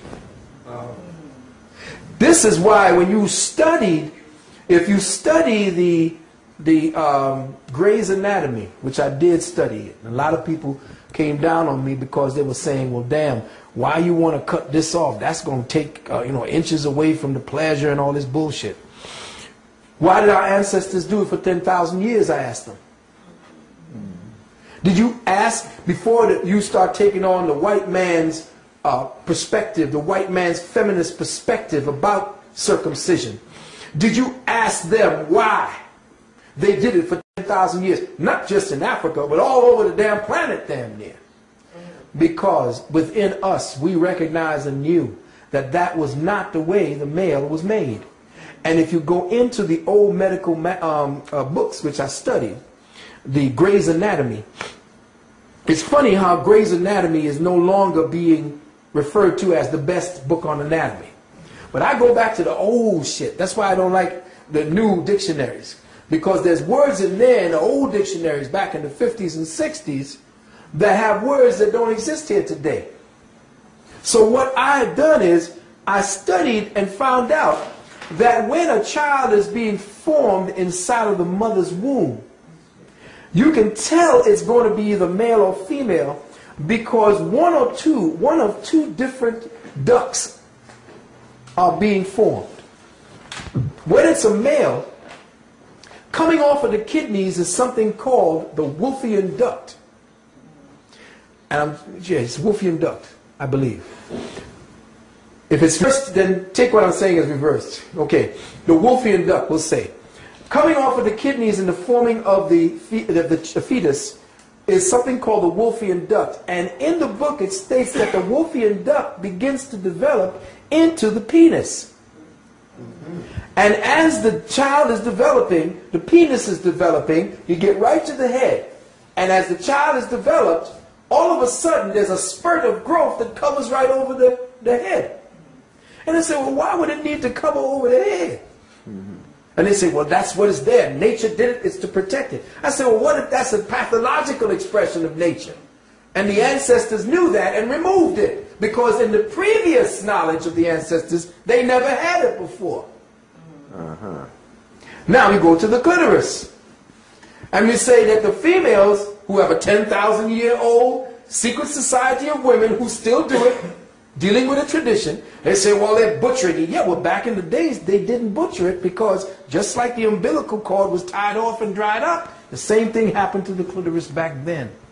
Because the women knew what to drink and they knew what to use on the clitoris to dry it up and atrophy the masculine principle within themselves. So for the woman to become a woman, she had to atrophy that so that she could be the woman. For the man to be the man, he had to take off the female presence on him. So when you begin to see it from the wisdom of the ancients, you begin to understand. Now, when the man goes back after he's done what he's done and he's grown older, or he wants to become a priest, what does he do? He goes into his sanctuary or goes into the place where he is in his monastery, and he puts on the habiliments of the monastery, and then he replaces the prepuce with the hood. That's the reason for that. That's the expression, because he's now asexual and he has both sexes that he represents. He's not supposed to be sexual. The hood represents the return of the prepuce over this head. You see, when we stop falling into the bullshit, whatever it is that white people are trying to tell us about ourselves, and we stop playing into that game that white folks got us believing is real, of course it's going to be butchering. Because if the sisters back then don't have the same cultural tools and cultural rituals and cultural knowledge that they did, that conducted that ritual for the females, of course it's going to be butchery and it's not going to be the same anymore. What is the same in our society anymore? But if they're trying to continue the tradition, it was for a reason. And for them to be castigated after doing it for 10,000 years and you coming along with all your knowledge and science and saying, well, you shouldn't do that. It's called female genital mutilation. What the hell does that mean? Yeah, it's just another white woman's way of functioning and trying to take over. And most of the sisters, that's the one, right, and most of the sisters promoting against that tradition were educated in Europe. You see. Exactly, all of them. So I as far as the situation with the sisters and the prepuce and all that, I know what that was for, so I'm not condemning them, because in their own genetic memory of their ancestors, they're following through with what they knew to be right at the time. Our genetics are perverted. part of the expression of that perversion is the prepuce and the clitoris. Now, they can come to me and try to come at me with what they know. I don't care. I can still destroy any theory they bring because I'm dealing from a metaphysical, metahistoric, and metacultural perspective. They will never get behind what the culture is seeing in front. They don't go behind why it happened. Some, even the brothers and sisters in Africa, don't even know why they still do it. They just know that they do it because their ancestors did it. Like they braid their hair. Exactly. Braiding their hair, doing it, what do you call it, putting it through their lip, putting it through their ear. They know that this was for some reason, but it now becomes ornamentation, or it just becomes medical now. You see, but it was for a scientific reason. We didn't do stupid things to ourselves. Now, moving right along, if we want to deal with any questioning having to do with the DNA and consciousness, I'd be more than happy to speak on it. I have a few questions. Am I surprised? No. I'll give you two. I have several, but I give you two. DNA series. If you can kind of draw out how they determine what is a series. I don't know if you can. Well, again, I'm not versed in what they're speaking about as far as a series is concerned, and I'm sure that, what was his name again? Dr. Kidd, Kenneth Kidd. Right, you know who could actually give you good knowledge on that? I spoke with Ann Brown. Good. Very good. Now, what the DNA helix is, the series would have to match the protein configurations and where they are on the DNA helix. Now, as far as strands are concerned, it is tightly wound within this. There are 6 strand series like this. Let's just say this is 6.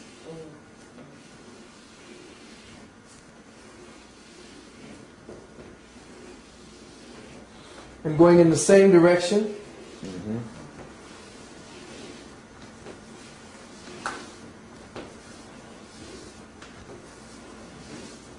Now, understand and understand that we are not looking at a real thing. This is a workup. Imagine now that the particular ladder or the protein molecules that form the connection to the helixes, this is not a flat representation. This is not to be looked at as a two-dimensional figure, but a holographic Yes. instrument of divinity. Knowing that we are looking at essentially a three-dimensional representation of a quantum representation of a relative principle called God. And how does God, in the sequences that it presently represents as, manifest its will and its intelligence into the physical plane, but through these particular template patterns, which represent the specific work that it is to do at any given level within any given dimensional system of operation. Now I know that whatever the hell I just said has to be deciphered very slowly when you listen to the tape again. But again, I'm saying to the people, I don't have the sophistication and the knowledge of their hieroglyphics to describe this. I can only give you what I understand from the information that I was reading on what they have deciphered. And what I know for a fact is that if they are separating them into strands, they have studied specific variations within the light code model that, when isolated, give them a specific reaction. So when they said here, for instance, the 6 strand or 6 pairs of strands, these 6 pairs of strands actually represent what are known today, and you probably hear it, as the 12-strand DNA. The 6 pairs represent what is called the 12-strand spiritual DNA.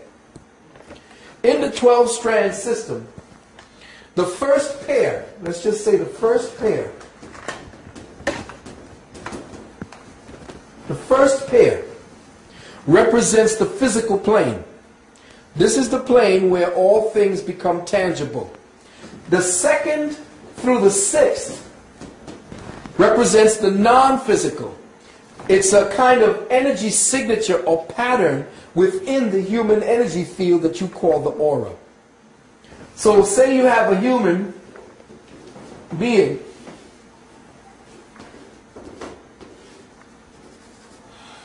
And this human being is wrapped within an aura. The DNA helix that this entity represents is striated, as for what they have seen, into 6 different bands of energy along one side of the DNA and 6 strands along the other side, collectively forming the 12th strand or the 12-strand DNA, spiritual DNA, of which the first one, the first strand, represents what the physical body becomes, whereas the other 5 strands are actually in vibratory frequencies surrounding the DNA and thus also linking up to the vibratory frequencies around the human body. So the more you go away from the original first strand, the more subtle the strands become and the more in tune they become with higher cosmic ray energies. Okay? So let's just say, let's just give a breakdown for the record.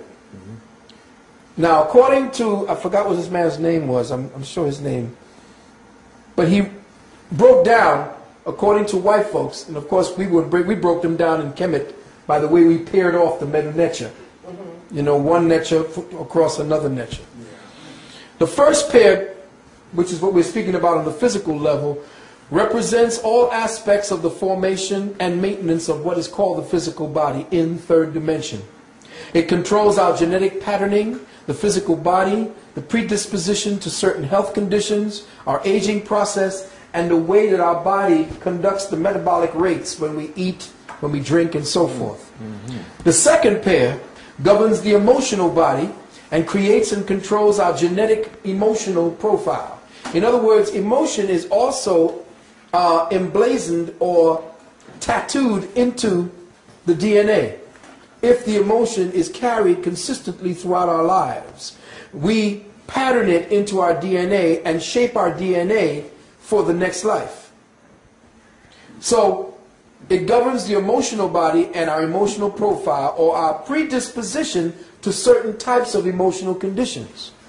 It governs our EQ, or our EQ rather than our IQ, which is our EIQ, which is our emotional IQ. You see what I'm saying? We have an emotional IQ. And there are certain strands. The second strand controls that. Our emotional intelligence circuitry, which determines the personality type. Personality type, they would mean like they call you a personality type A or your type B personality. This is the second strand. It tells you whether you're going to be introverted or extroverted. Definitely, you see, I'm extroverted. So, you know my EIQ. The third pair governs what is known as the mental body, which controls the genetic mental profile. It determines the vectors of our mental energy, whether toward logic, linear, rational thinking, or towards, which is like scientists or engineers, or it's towards intuitive, artistic expressions. It's whether you're optimistic or pessimistic constantly, whether you're prone to depression or hyperactivity and so forth. The fourth pair governs an operation of what is known as the soul in its relationship to the spirit and the body.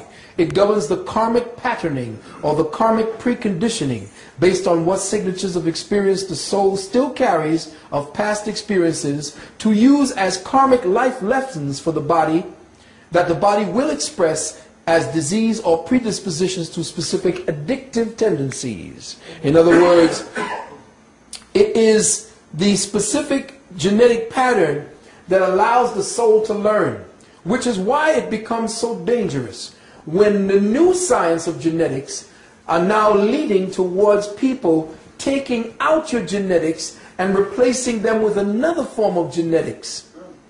What they've done is they have removed the life lesson that your soul carries for you to learn during the life that you're leaving here.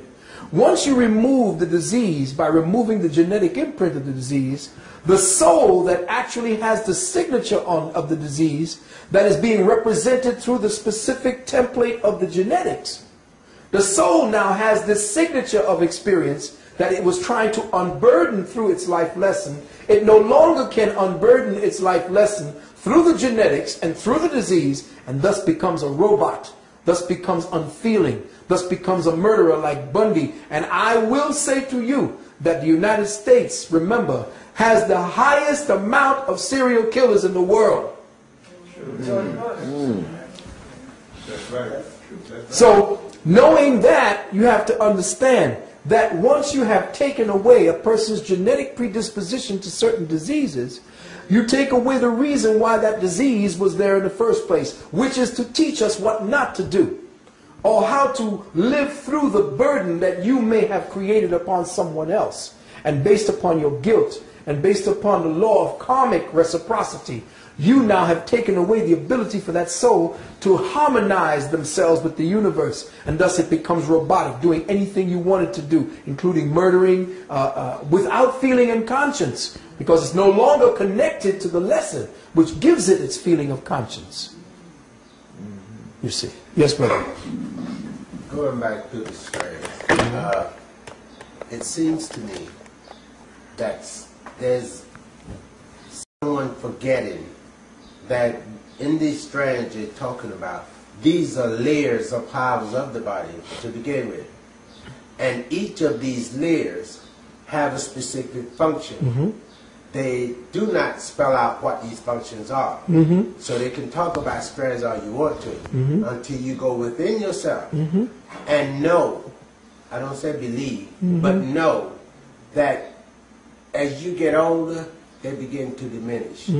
Until when you come down the core, your mission here is over, and you go back to the ancestral world, but having completed your duty. But they don't look at it that way because, number one, intellectually, they are crippled in that field.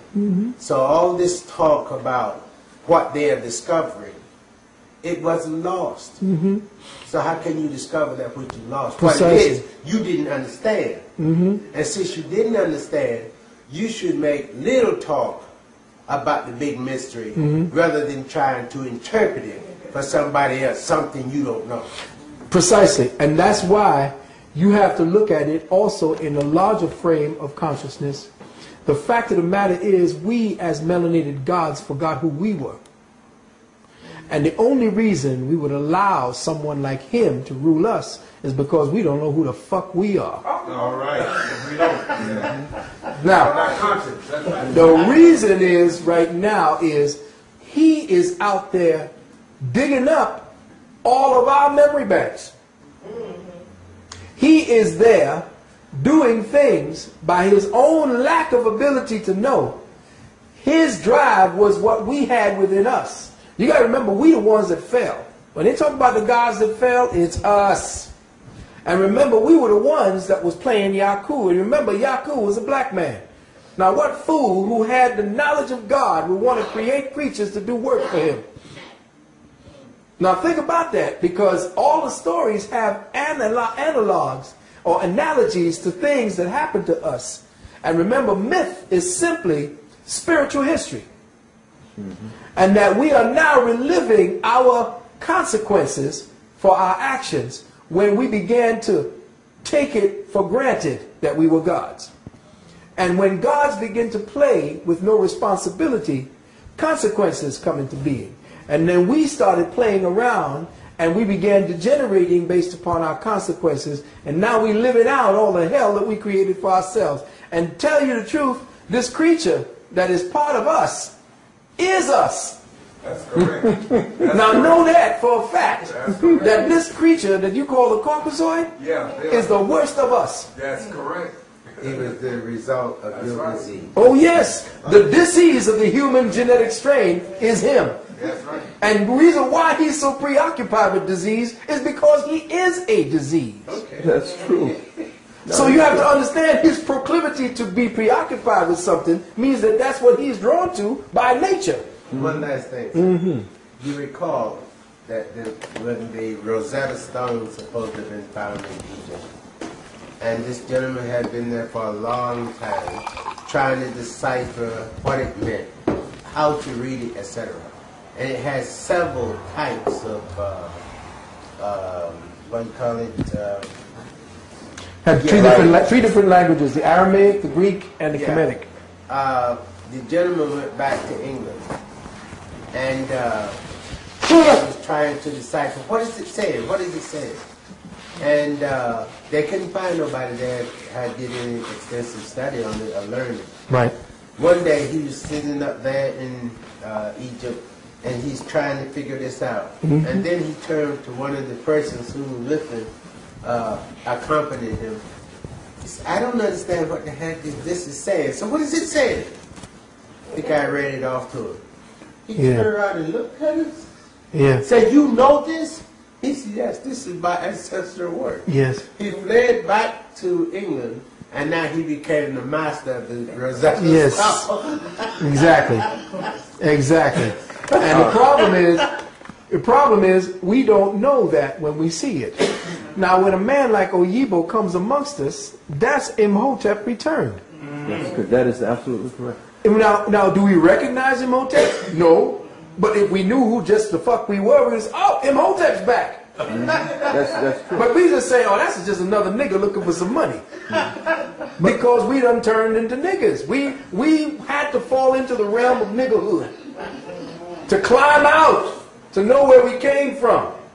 You see, all of this is our story. This is our whole test. This is the contract for activity that we made with the Creator God to go through and purge. This is a prison planet. This is a prison planet for all of the fallen gods who've got to spend time. We doing time. And ain't that what we in right now? Doing time? We are in time and space. That's right. Yes, brother. You were dealing with the sixth yes, the sixth strand. Brother, bringing us back to the point. And we were up to number 4. Now, number 5 governs our consciousness communal cluster energies. In other words, all of the previous 1, 2, 3, and 4 essentially collectively now are regulated by the 5th pair. It is the homing signal strand, the way certain souls of a specific experiential matrix find one another again and again to the mutual fulfillment of their own soul's purpose. So here we are together today, doing something that we probably did a few times. And we now going up each grade. We might have did this just sitting around and doing nothing, probably getting high. You know, blowing some mushrooms. Now we went up another level and we did it, but then we was sitting around, you know, messing around with some spirits. But we was contemplating the Creator. Here we are now, contemplating the Word, which means that we don't need any artificial means to come to a point where we are now interfacing with the language of spirit. And not interfacing by saying, well, Jesus walked on water. No. That's bullshit. No. Yeah, well, who is Jesus walk? Who is the Christ? The Christ is the Son. And if you look at it on the ocean and you see the light of it on the ocean, it looks like the God is walking on water. Yeah. See what I'm saying? So we no longer are going along for the fairy tales because we out of kindergarten. Little Red Riding Hood and all that. What does all that mean? And this is why schools like this must happen. This is why it's hard for me, or even Queen Sister Puma, to find the ears and the minds to take to the next stage, because I want to take the children and start them from here. From here. Not from this bullshit, you know, ABC. If I had my way, and let me just go to the 6th pair. The 6th pair aligns our life energy signature with all of creation and the divine will of the Creator. So you go from 1 to 6. The 7th energy is where we are now locked into. That's the next door. That's when we rest. That's where they say, and the Creator rested. That 7th energy frequency is the doorway to the higher energy frequency bands that are inside of us as the junk DNA that they speak about. They talk about junk. Well, we don't know what kind of DNA. What does this mean? It means that when you fell, all of this just fell apart. It broke apart. We fragmented. Therefore, our consciousness fragmented. And we fell into a 7-year or a 7, quote, numerical cycle. This 6 strands, once we have traversed it to that level and harmonized all of the energies represented therein, the 7th door opens up and we can rest. What does rest mean? To put down your burden. And the burden is the physical flesh. This kind of flesh that we got to carry around that burps and farts and belches and pisses and shits all over the place. This is a burden. We didn't have to do all of this because we are locked down in redundancy. And life is a redundancy at this point because it's not moving forward. Now, like I said, if I had my way and I had the children, I would build a school where nobody would begin teaching children how to read until they're 7. Because what you do is you create myopic children when you have them reading 2-dimensional words too early before their eyes are developed. So immediately you got your children wearing glasses by the time they're 5, 6, 7, and 8. I would begin by having children outdoors. Children cannot learn indoors. The first place they would be going would be places where they would be interfacing with first-hand experience. Remember I told you about first-hand experience versus second-hand experience. All school for children in inner cities is second-hand experience. Therefore, they can't learn anything. A children is a first-hand experiential creature. They want to touch and feel and smell everything. That's because that's how the whole body learns. But if you sit them in a class too long, they're going to get bored to death and they're not going to want to learn a damn thing.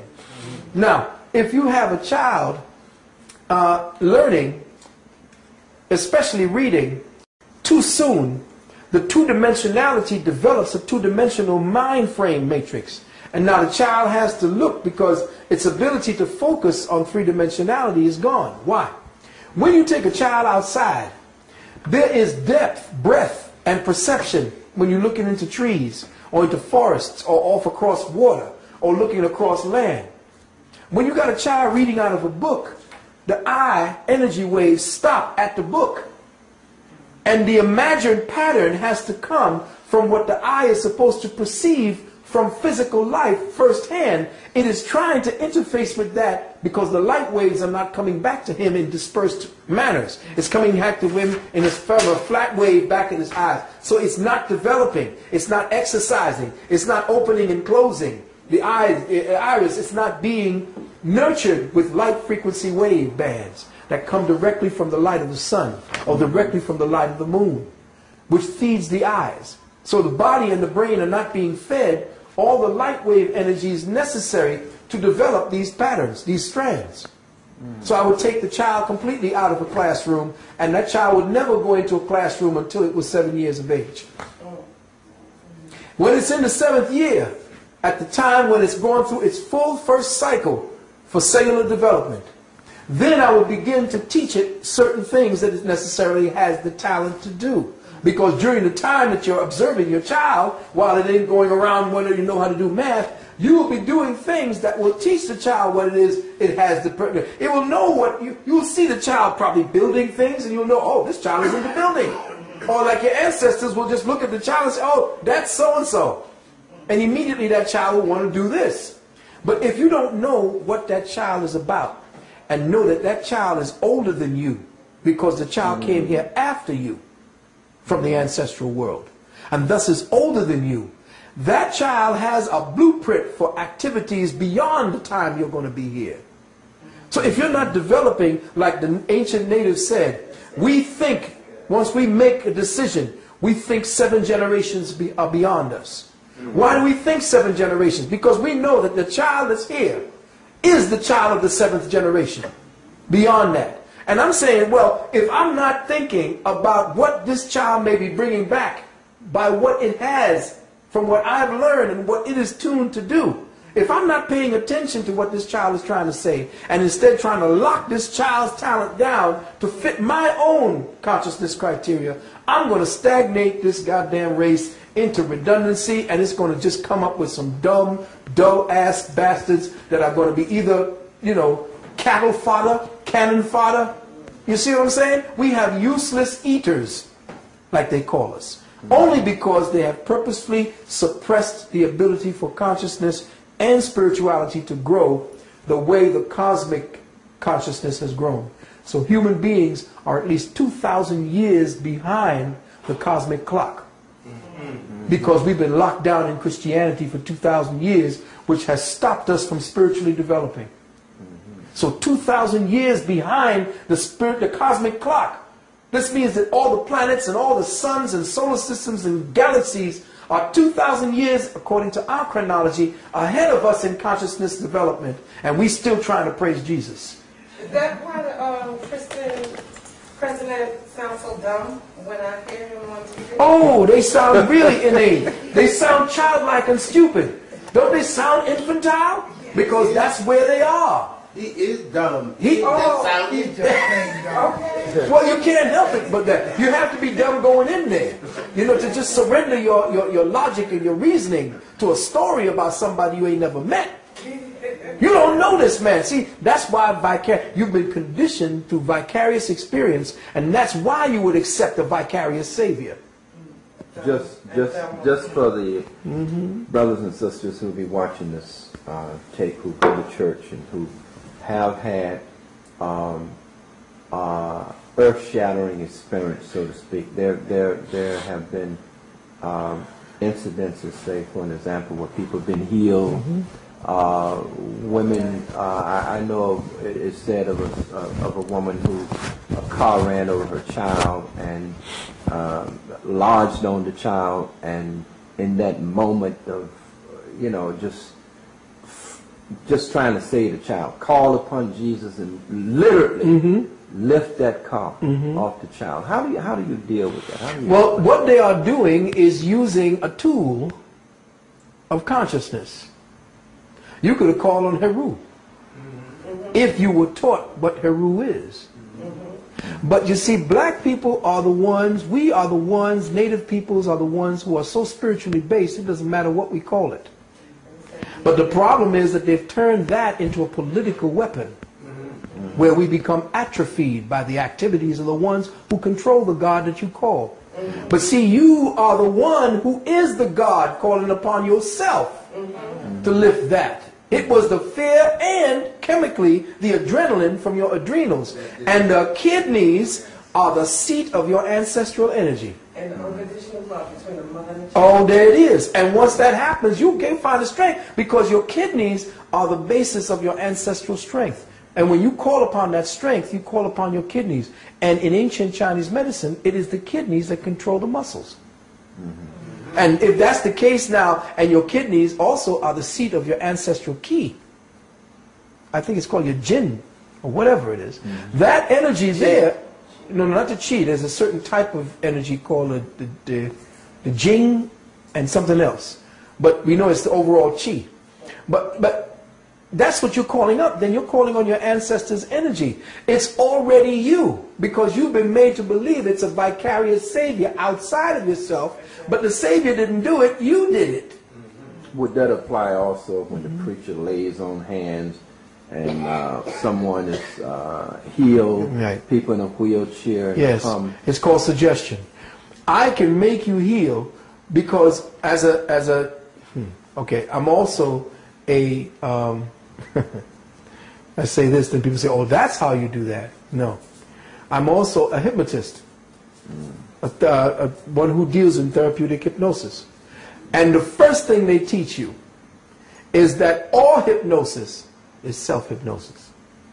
It's true to the extent you believe it. Exactly. What you do is you open up through trust and believe that the person is there to help you. So the people going up there looking for Jesus to help them already has opened up that part of themselves that will be open completely to the suggestion that Jesus is healing them. Or anything they think is safe. Anything. And whatever I touch you and say, be healed, because I be looking at this thing on TV where these one little white man amongst all these black people who's going over there healing people. Knocking them down. Knocking them down on their asses. I'm saying this is crazy. You are the healer within you. Can't nobody transfer something to you that he ain't got. Yes, sister. My question is that for the last 10 years or more, I have experienced every night, if I allow it to be, where I look into the light Yes. when I see people. Uh-huh. When am I in contact with my Interesting. That's interesting. Sometimes light frequencies can open up certain crystalline lattices and chemical memories that you have of past experiences, because they live inside of you as switches, chemical switches. And if you look into the light, that may be the spirit catcher that you have. Certain people use things, like certain people can get into trance just by using a ball and twirling it. Some people use water. Yes. Now, if you look in the light and that triggers something into you, that means that that's the way that you trip this mundane reality and fall into the other reality. You see? The secret is that supposedly at the time when we were created gods, the fall caused the split in our brain. And this is why you have two halves. Oh, think about what she just said. It kind of occurred to me that we can manifest what we need. Like you could call on a God, it could be your mother, or anybody that crossed over. If you feel you need them at the time, and you can manifest in your life what you think you need to save you and take you over. It is who you are. And in the DNA and in the RNA and all the rest of that stuff, whatever it is that they classify, the total whole you is a divine being of light. And that what we are looking at as a texture and as feelings is based upon a chip that we have, a biological chip that has caused us to agree with the present way things are. Reality is an agreement. Yes. That's all it is. Exactly. So when you break the agreement, people who have the gift of breaking the agreement, when you look in the light, you break the agreement. And by breaking the agreement to say this is this and that is that, you fall into the reality that just says, no, this is not that. And then you see things. That's what I do when I do when I'm doing my naturopathic healing, and I infuse my ability to see and read with what they need. And sometimes on the phone, I can listen to their voice, and they say, hello, hello, are you there? Are you there? And I go into this place where I hear what's going on, because the voice has within it little conversations going on, and I'm hearing them in their voice talking to other people, and I hear the pain from the organ that is causing the problem, and I'm saying, well, what am I tuning into?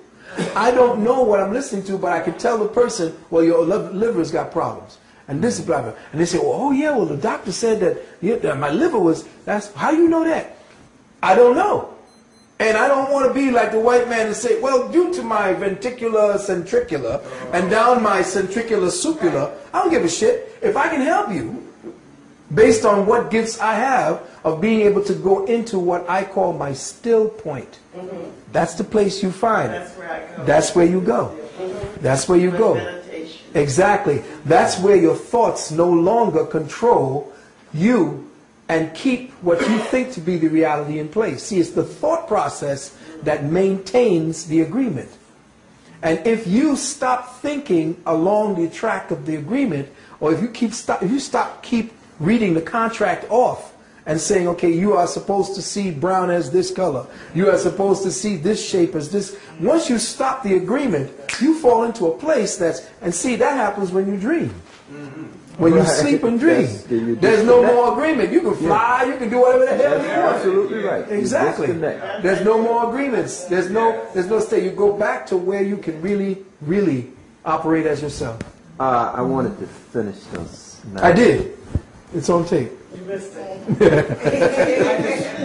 Well, yes, tell us the difference between the 6 and the 9. I mean, okay, well, you see, within this 12-strand DNA, the 6 and the 6, they said Jimi Hendrix spoke about something, say it's 6 to a 9. That's his song. Well, essentially, it's the same thing.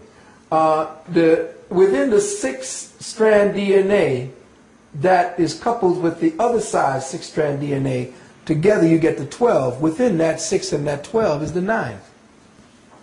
What he is finding, and what they're finding in these people, is the fact that we were degenerated by 3 specific strands, which is that capstone on the pyramid that was separated from the rest of the pyramid. That 3 represents the closed circuit of consciousness that was with the God consciousness that separated us from the total pyramidal energies, which is six-sided. You see in the pyramid, that separation of the pyramid is the separation of us from our total selves. You see, all this representing the 6 and the 9. Which together brings 12. Which ultimately is what you said it's going to be. Yeah, exactly. You now have 9. Right. Now this past 3 here, which is the elusive part of ourselves, which is what is known as the triune self, the knower, the thinker, and the doer. When these all come together with the physical body and become one and tuned in. No, go ahead. Oh, okay. Just getting a piece of chalk. Or become one and tuned in. Then that I, that is the all-seeing eye, which is the seed cell within the physical body, which is the all-seeing eye of the first eye, the pineal, that begins to awaken. This is known as, and because it is seen as the Holy Ghost, to show you when the Holy Ghost comes down, it has tongues of fire on top of your head. Well, you see, the reason for that is once you begin to pull together all of the energies necessary to make you the whole being, you raise the Kundalini through the 7 chakras, again, trapped within that 7 cycle. You raise the Kundalini through the 7 chakras, and then you, at the base of the medulla oblongata, that's where that is, you cross affliction, crucifixion. You cross affliction, which means to increase. Crucifixion doesn't mean to kill, it means to increase. And when that fuel, which represents the Jesus energy, which is what that fuel that you save when you don't sex yourself, you raise that energy, crossing at that space, at the period right here, which is called place of the skull in the Bible, or Golgotha, or Calvary. In Greek, Calvary means skull. I mean Golgotha. And in Calvary, the same thing. You cross over the barren land, which is the place that separates you into ignorance. And you cross over and you light the pineal, which is the lamp of God that taketh away the sins of the world. Ah, okay. All right. All right? So when you're looking at all of this, it's fine for what it means. You know, we're supposed to see the higher consciousness, but what are we going to do? What is still left within us? What remains atrophied? What has become comatose within the body that we need to reawaken? And that is, we need to shut down half of our sexual energy so that we can raise that energy into lamping, instead of coming down here. You know, your father said, you can't use both heads at the same time. It's either the little head, which gives you little knowledge, or the big head, which gives you the bigger knowledge, or the wider space of the knowledge. So this is it. Yeah, well, definitely the little head takes away your knowledge, because after that you're going to sleep. Yeah.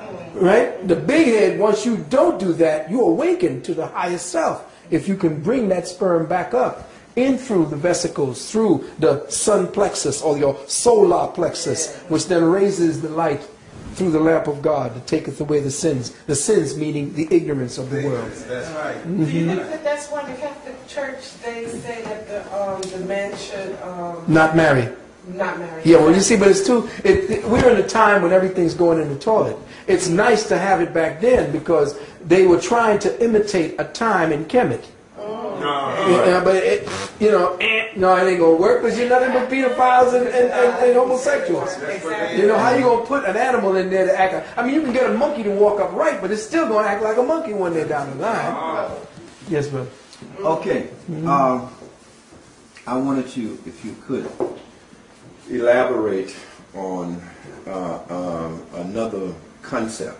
Both Dr. Calvin Robinson, when I asked him about that, this is the brother who introduced me to this research, Dr. Calvin Robinson. And also Professor Lebo gave some insight on this. But the Earth, which is on a 24-degree axis, the sun, and I'll just sun here. But as the Earth goes around the sun, the rays of the sun hit the Earth along the equator most directly. Yes. You know, hit it. Yeah. And the Earth, of course, Africa. Right. The equator passes directly through the center. Through the center of Africa, yes. Africa. Which is And- directly below, essentially, right there, where they found the higher strands. Right. And also, Africa sits in the center of Yes. the Earth.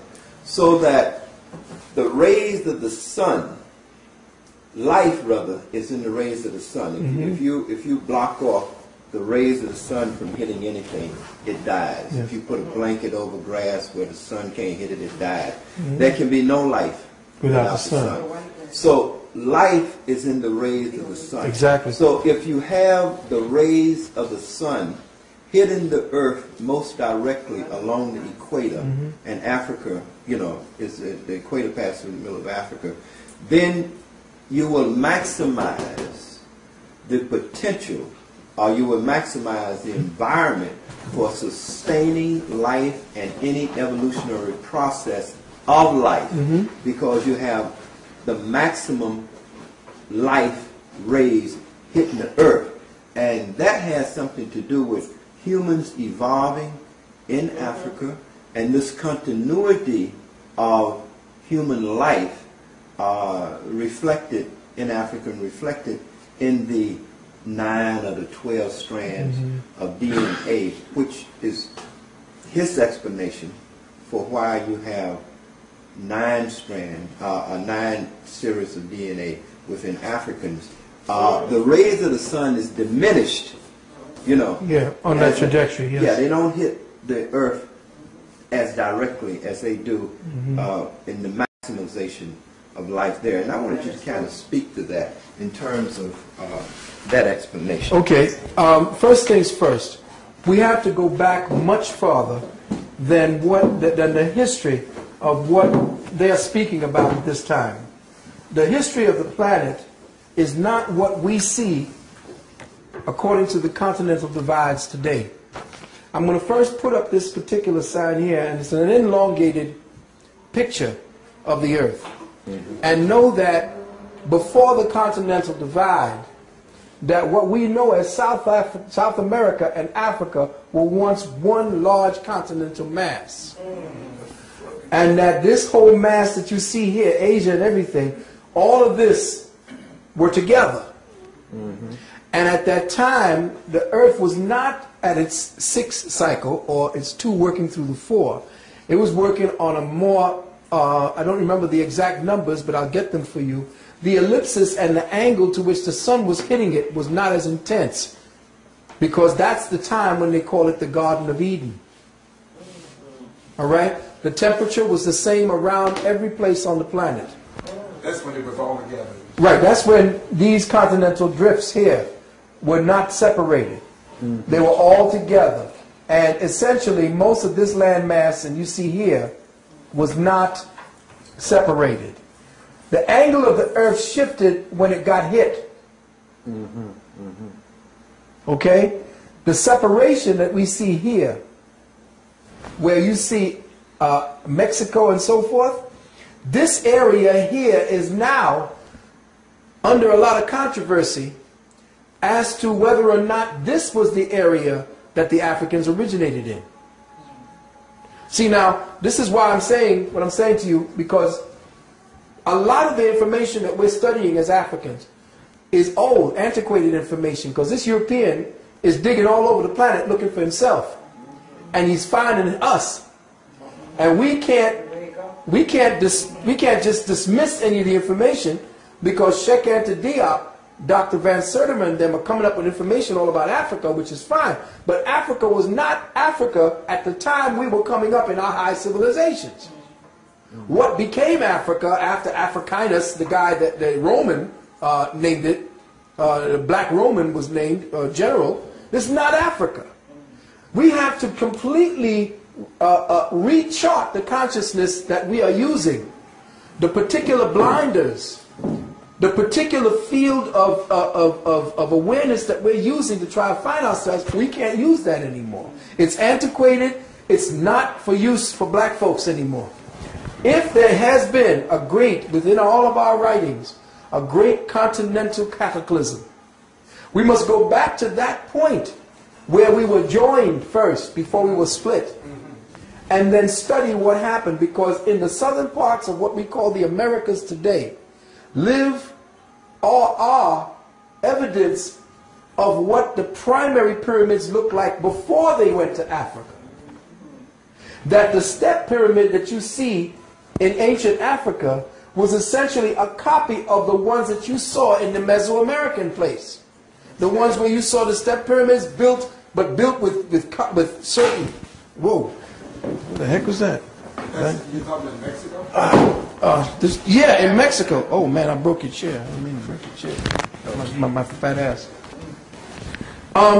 In Mexico, in Mesoamerica, and in America itself, they're finding pyramids. They found pyramids in China, pyramids in South America that predate the older pyramids that you see as the Saqqara pyramids in Africa. Now, we're not looking at it and saying that it might not have been up here.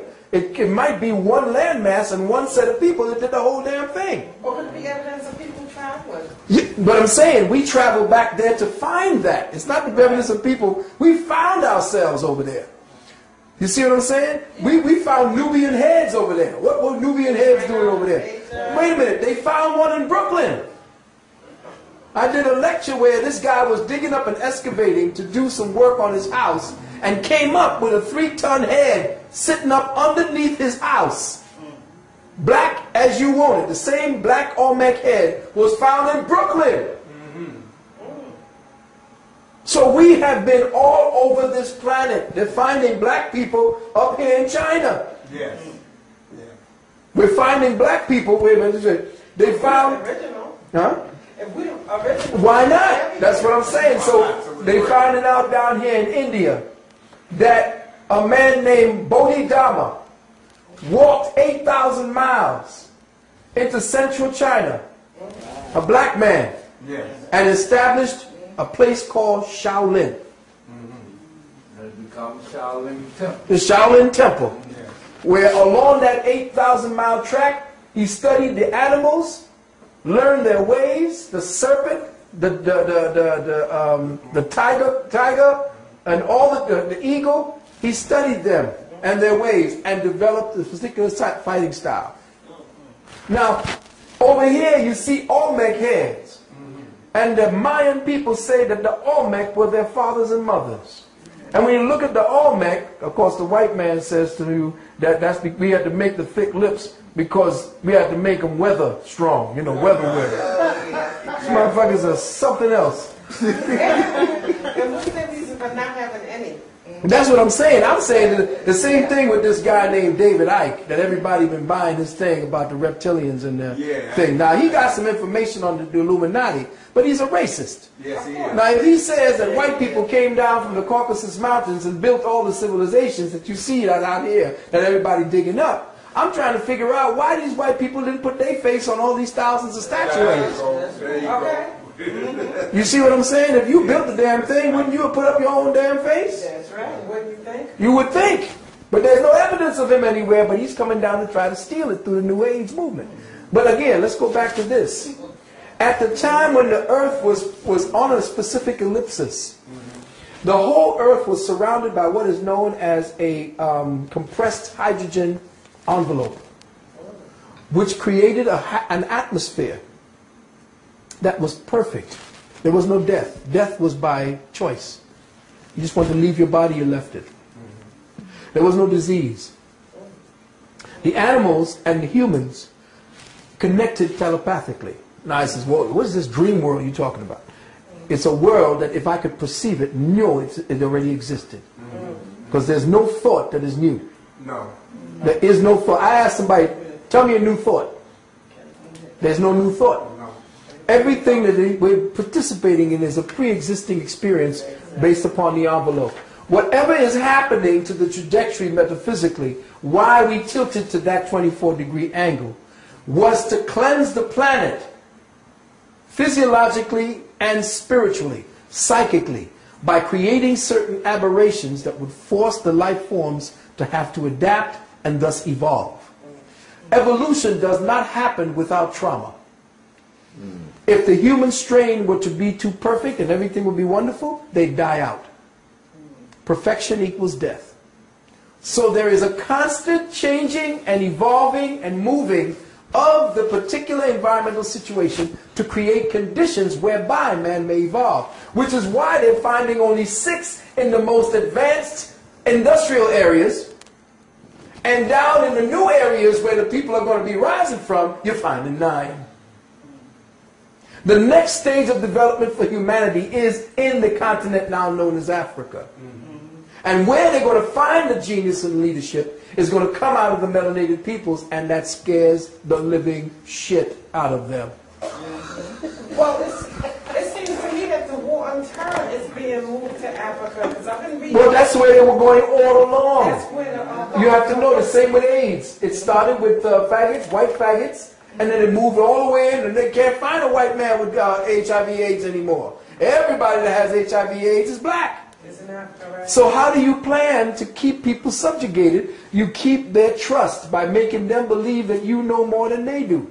Which is why I keep telling people, stop listening to this Negro who's telling you about his white Jesus. And get away from the church, get away from the education system, get away from the hospitals. Stop it. You're going to be unemployed. Yeah, well, you see, that's when we got, then we get creative. See, that's what happens. When situations force you, you get creative. Before you get incarcerated. Exactly. Well, you see, no, you don't have to be incarcerated because they ain't got enough jails to put everybody in. You see, but they got little concentration camps. They ain't got enough room in them concentration camps. They can't do it. They can only go along with our own, what do you call that word? Permission to go along. Permission and your consent. With the consent. I would like to go. Okay, let me go ahead. Let me finish it. Are you telling us that it's unemployment or death? Yeah. All right, I just thought I was. Okay. Unemployment or death. She has her hand up. Yeah, okay, I'm sorry. I had just wanted to add that when you were talking before about down in Mexico, what they taught me was that they would give an enigma called what is the four-sided triangle? And the four-sided triangle turned out to be the pyramid. And because the pyramids were created by the Jaguar people, which are the Olmecs. The Balam. The Balam. And what it is that when you have described before the triangle being the three, the thinker, the knower, and the doer. And the fourth side was the beer. Yeah. Because they say, you come into those processes and then you become it. So everything becomes shape-shifting or being as of the world. Yeah, and the shapeshifters used to change the genetic coding along the lines. That's why they used to look like different animals. They would take their energy wave signatures and change the DNA patterns that kept them locked into their physical human features and degenerate those particular lines and go along the lines that would be the animals. And then they would focus their energies in the DNA along certain patterns that matched the animals and then became those animals. This is how deep your people were. Yeah, okay, so I'm just going to close it out and I'll come right back to you. What they're saying is absolutely true, but when the time comes, and I conjecture this as a metaphysician, when the time comes, because right now the sun is going through some incredible activity. There are so much solar wind and explosions on the sun because the sun is now changing its own consciousness. Remember, a sun is actually an earth in formation. As the sun loses its nuclear fuel, it begins to shrink and become molten. After it dies, it begins to float or shoot away and becomes the prodigal son of the Bible. Until it is caught by another sun system, and then it returns to the Father. Gets locked into its orbital vibration or its orbital symmetry, and then eventually cools to the point where it has life. Now that's where they get the principle of Adam, where Eve comes from the rib of Adam. You see? So a son is the youngest form of life in existence. It is the next earth. The Adam and then the Eve. And that Eve essentially becomes the Garden of Eden, which then becomes the molten life that begins to become, after it's shrunken down into a certain form, it then takes on a certain kind of life force, and then all kinds of life can then be seated on it, because life is existing on different invisible areas of existence, and it is always looking to hone in on certain frequency dynamics in other lower planes that are compatible with its next level of devolution. So life comes from higher to lower, not lower to higher. Okay. You see, it seeds itself in these earths that become earths after the sun has cooled over billions upon billions of years. So now, this present 24 degree angle will change. It cannot stay at this present trajectory if it is to do what it's supposed to do with the earth. This present trajectory of the planet is to align it, because the present distance between the earth and the sun has to change. It has to become different, and the ellipsis becomes changed. Remember, it's not, this is the sun. The earth is not just going around the sun the way you see like Saturn. The earth is on an ellipsis where this is the sun and this is the earth, and it's doing this. So that's where you create your seasons. Right now in August we're the closest to the sun. By the time December comes, we are here. You see what I'm saying? And then again, because we are turning at a certain, there is another sun behind it, that because we are on a specific path and trajectory, this is also spinning and we don't see it. And as we are moving, as all these are happening, this is the other part of it, and this is to say to the physicists and so forth, none of this is a static reality. What we do when we study astrology and all the rest of these sciences, we look at these prints and we think that this is a static reality. Right now, this earth doesn't look the same way anymore after this picture was taken. And this was taken 4 or 5 years ago. There's no way this looks the same. In fact, London, England, or England, is sinking in the ocean. Okay? Wait, now check it. Check it now. That's why they got to find other places. New Zealand is the place where they're moving to. Oh, that's where they're going. Another place is Madagascar. Madagascar is They're constantly moving away from the continent. Exactly, because the earth is a vibrating conscious entity. And what has happened is, we have a son that is our Father, which art in heaven. Hallowed be thy name, which is the place where your pineal is. Thy kingdom come. Thy will be done on earth as it is in heaven. Now, earth is your physical body. This is below the surface, as it is in heaven. And heaven is our plexus, which is the sun plexus. Here's your heaven. Give us this day, which is the day, our daily bread. What is that bread? That bread is that seed that is secreted every 29.5 days from the solar plexus area into the bloodstream, which sits at the right kidney for 3 days. And if you don't sex it, it rises to the right hand of the Father. That's the secret. And just our daily bread. That's why they say Jesus is the bread of life. Okay? God, but forgive us our trespasses. When you trespass, you go into areas of your body with your mind that you're not supposed to. You see? And you see, we are trespassers for lead us not into temptation, because to tempt one is to make one, or to provide one with a chance to stray. You see? So let me not look at the sexual act and get overindulgent into that, because it takes all of my spiritual energy down to the physical plane. You see? So give us this day our daily bread, and forgive us our trespasses, and lead us not into temptation, but deliver us from the evil. Now, what is evil? Evil is simply that which is L-I-V-E, to live. Deliver us from the way we live. You understand? Because this is the mirror image right here. Yes. You understand? Deliver us from evil, and lead us not into temptation, for thine is the kingdom, Right? That is the power and the glory forever and ever. Amen. They're telling you who it is you're talking to. Amen. Right here, the Son.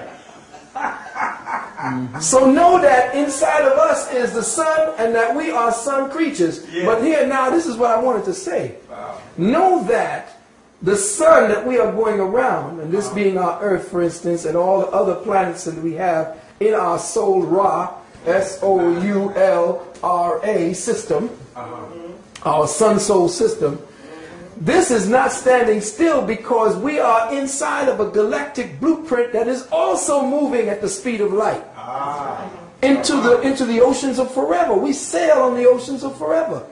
And that there are billions of other galaxies just within this layer of reality. Remember, within just this layer of reality, we perceive a reality that is billions upon billions upon billions upon billions of solar systems. We ain't even talked about the other realities above and beyond those.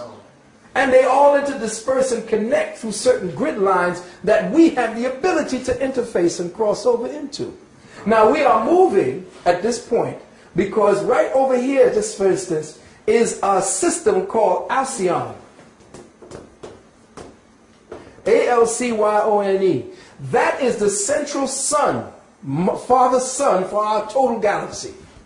This is what was called by the ancient Mayans and the ancient Olmecs, Hunab. Hunab Ku. That is the central sun that is teaching and dictating and giving us all the information that we need. Now that central sun is aligned to not only this sun, but it's aligned to all the planetoids. And right now, it's affecting us in such a way that the electromagnetic energy in a planet is now changing. The magnetic energy of this earth is dropping considerably. Whoa. Yeah. The magnetic energy on the planet is dropping considerably, which means the electrical energy is rising. Oh, it is. Yes. Which means now here's what the secret is. You don't mind me straying off a little bit? No. Okay. Here's the secret. In the dynamics of movement, we'll say that electricity is the yang energy that moves in its linear capacity. But as electrical energy moves in its linear capacity, it creates an effect, a magnetic principle. So as there is an electrical pulse, around that electrical pulse is a magnetic lag. So every energy, every spark of electricity creates a magnetic envelope. So now here we are within this earth structure, and the earth is moving at a specific trajectory. It has now picked up in speed, which wise you see the seasons are flying by, days are flying by. It has picked up in speed, which means that the electrical envelope, the electrical speed now is causing a lot of differentiation, a lot of madness. But let me just get to this point. With the speeding up, the envelope is getting a lot more intensified. Now, with that speeding up, there is going to be a slowing down inside of here. Now, this is the repart because we are now aligned with Alcyone, which create every 13,000 years we align with a certain aspect of Alcyone, and the planet begins to slow down. As soon as the planet begins to slow down, the magnetic lag drops, and it is the magnetic lag that creates the illusion that we are in. When the magnetic lag drops, the electrical potential goes up, and that's when spirit enters.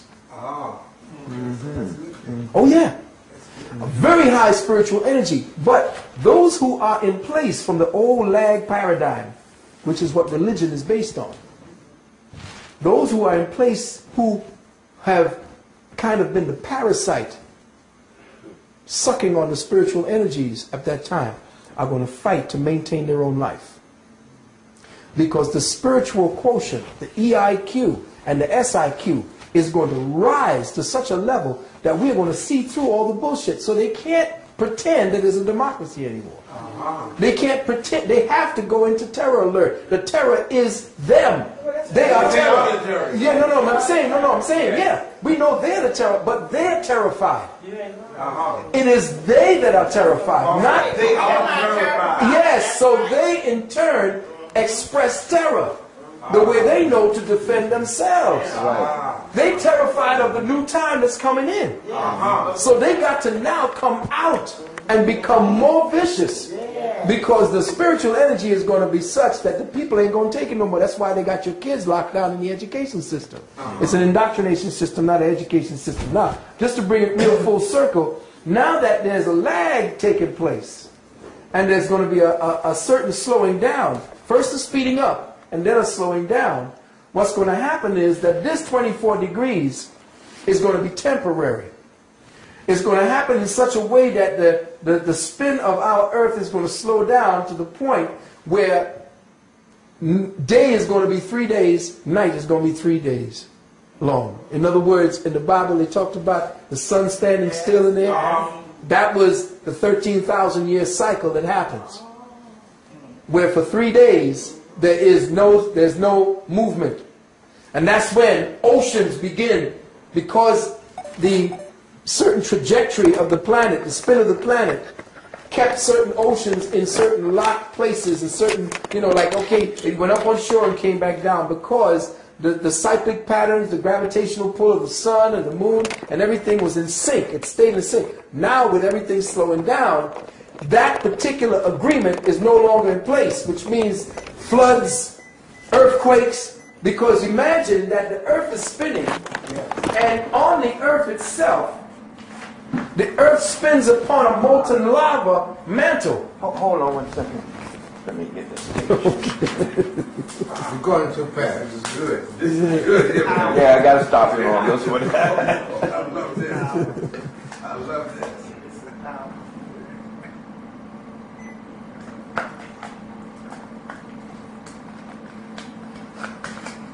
Okay. The earth itself at this time floats upon a mantle of molten rock. The centrifugal force created by the spin has set the present plates in place so that it's already found its spot. You ever spun a top, and after it's spinning real fast, it goes around first and then gets to a place where it spins real cool, like it's not even moving. There's a little wobble here and there because it's spinning so fast. Well, know that the specific speed at which the Earth is turning has set the plates of the planet, which is above water, in place according to that spin orientation. As the top slows down, shit starts to wobble.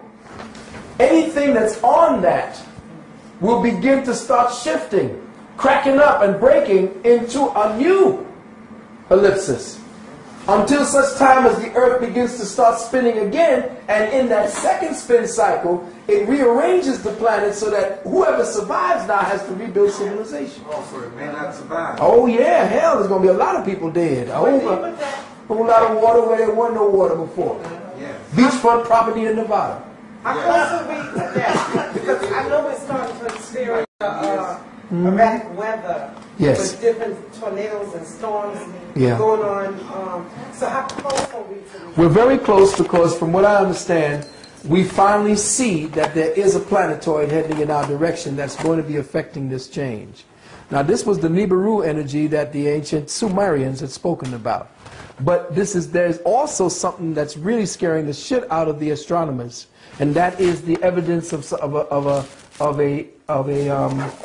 I forgot the number that they have it as, S187, I believe, or S1097. But that's a star system that is so bright that there is no night around it. And now, they don't know what's in it. They just see that around it is this huge blanket of light, all colors and white. Coming towards Earth. Coming towards Earth. And they don't know, because they can't find the center of this thing. This thing is so huge, they don't know where the center is. And this was what was talked about in the Bible as being the God that nobody could see. As the God of the darkness, the one that came in the darkness. Our God is not a God of light. It is a God of the darkness. Around it it will have such a burst of energy that in the Earth's field, all this solar system, all the galaxy will be white. Yes, and it will not be the sun's light. It will be like the 6 months of the aurora borealis or the 6 months of day that you get up in the thing. Same thing is going to happen to us. Is that related to El Nino, the weather patterns that they're talking about now? El Nino and Nina. Well, yeah, most of it, yeah. All of these are, again, incidental symptoms of the whole change in consciousness. Yes, But brother. just like you were saying, the 6 months of here to be light, I know that it's impossible, not that impossible, I'm going to say that the Creator created the earth in 7 days and Right. 6 days and he rested on the 7th day. There's no such thing as that because Right. there are some places on this planet that have 6 months of night, that's 6 months of day, some is 18 hours, some is 24, regular That's the hours. present. That's the present sun to earth agreement. Yes. Yeah, but we don't know what happened before. So it's no way, like they say, where he created it in 6 days, he rested. No such thing as a day. Right. On this planet, nor in the 9 planets, Right. solar system. Right. Yeah. Well, that's just based on the fact that we, in human perception, Yes. like I said, are doing time. Yeah. And essentially, doing time means that your perception is oriented to specific spatial relationships, Yes. spatiocinations, that makes you believe that there's a night and a day. Yes. So you being caught in doing time, you know that you locked down in that perception. Again, yes. all right, it's going down, it's night now. No, it ain't. It's not. It's essentially just the spin orientation.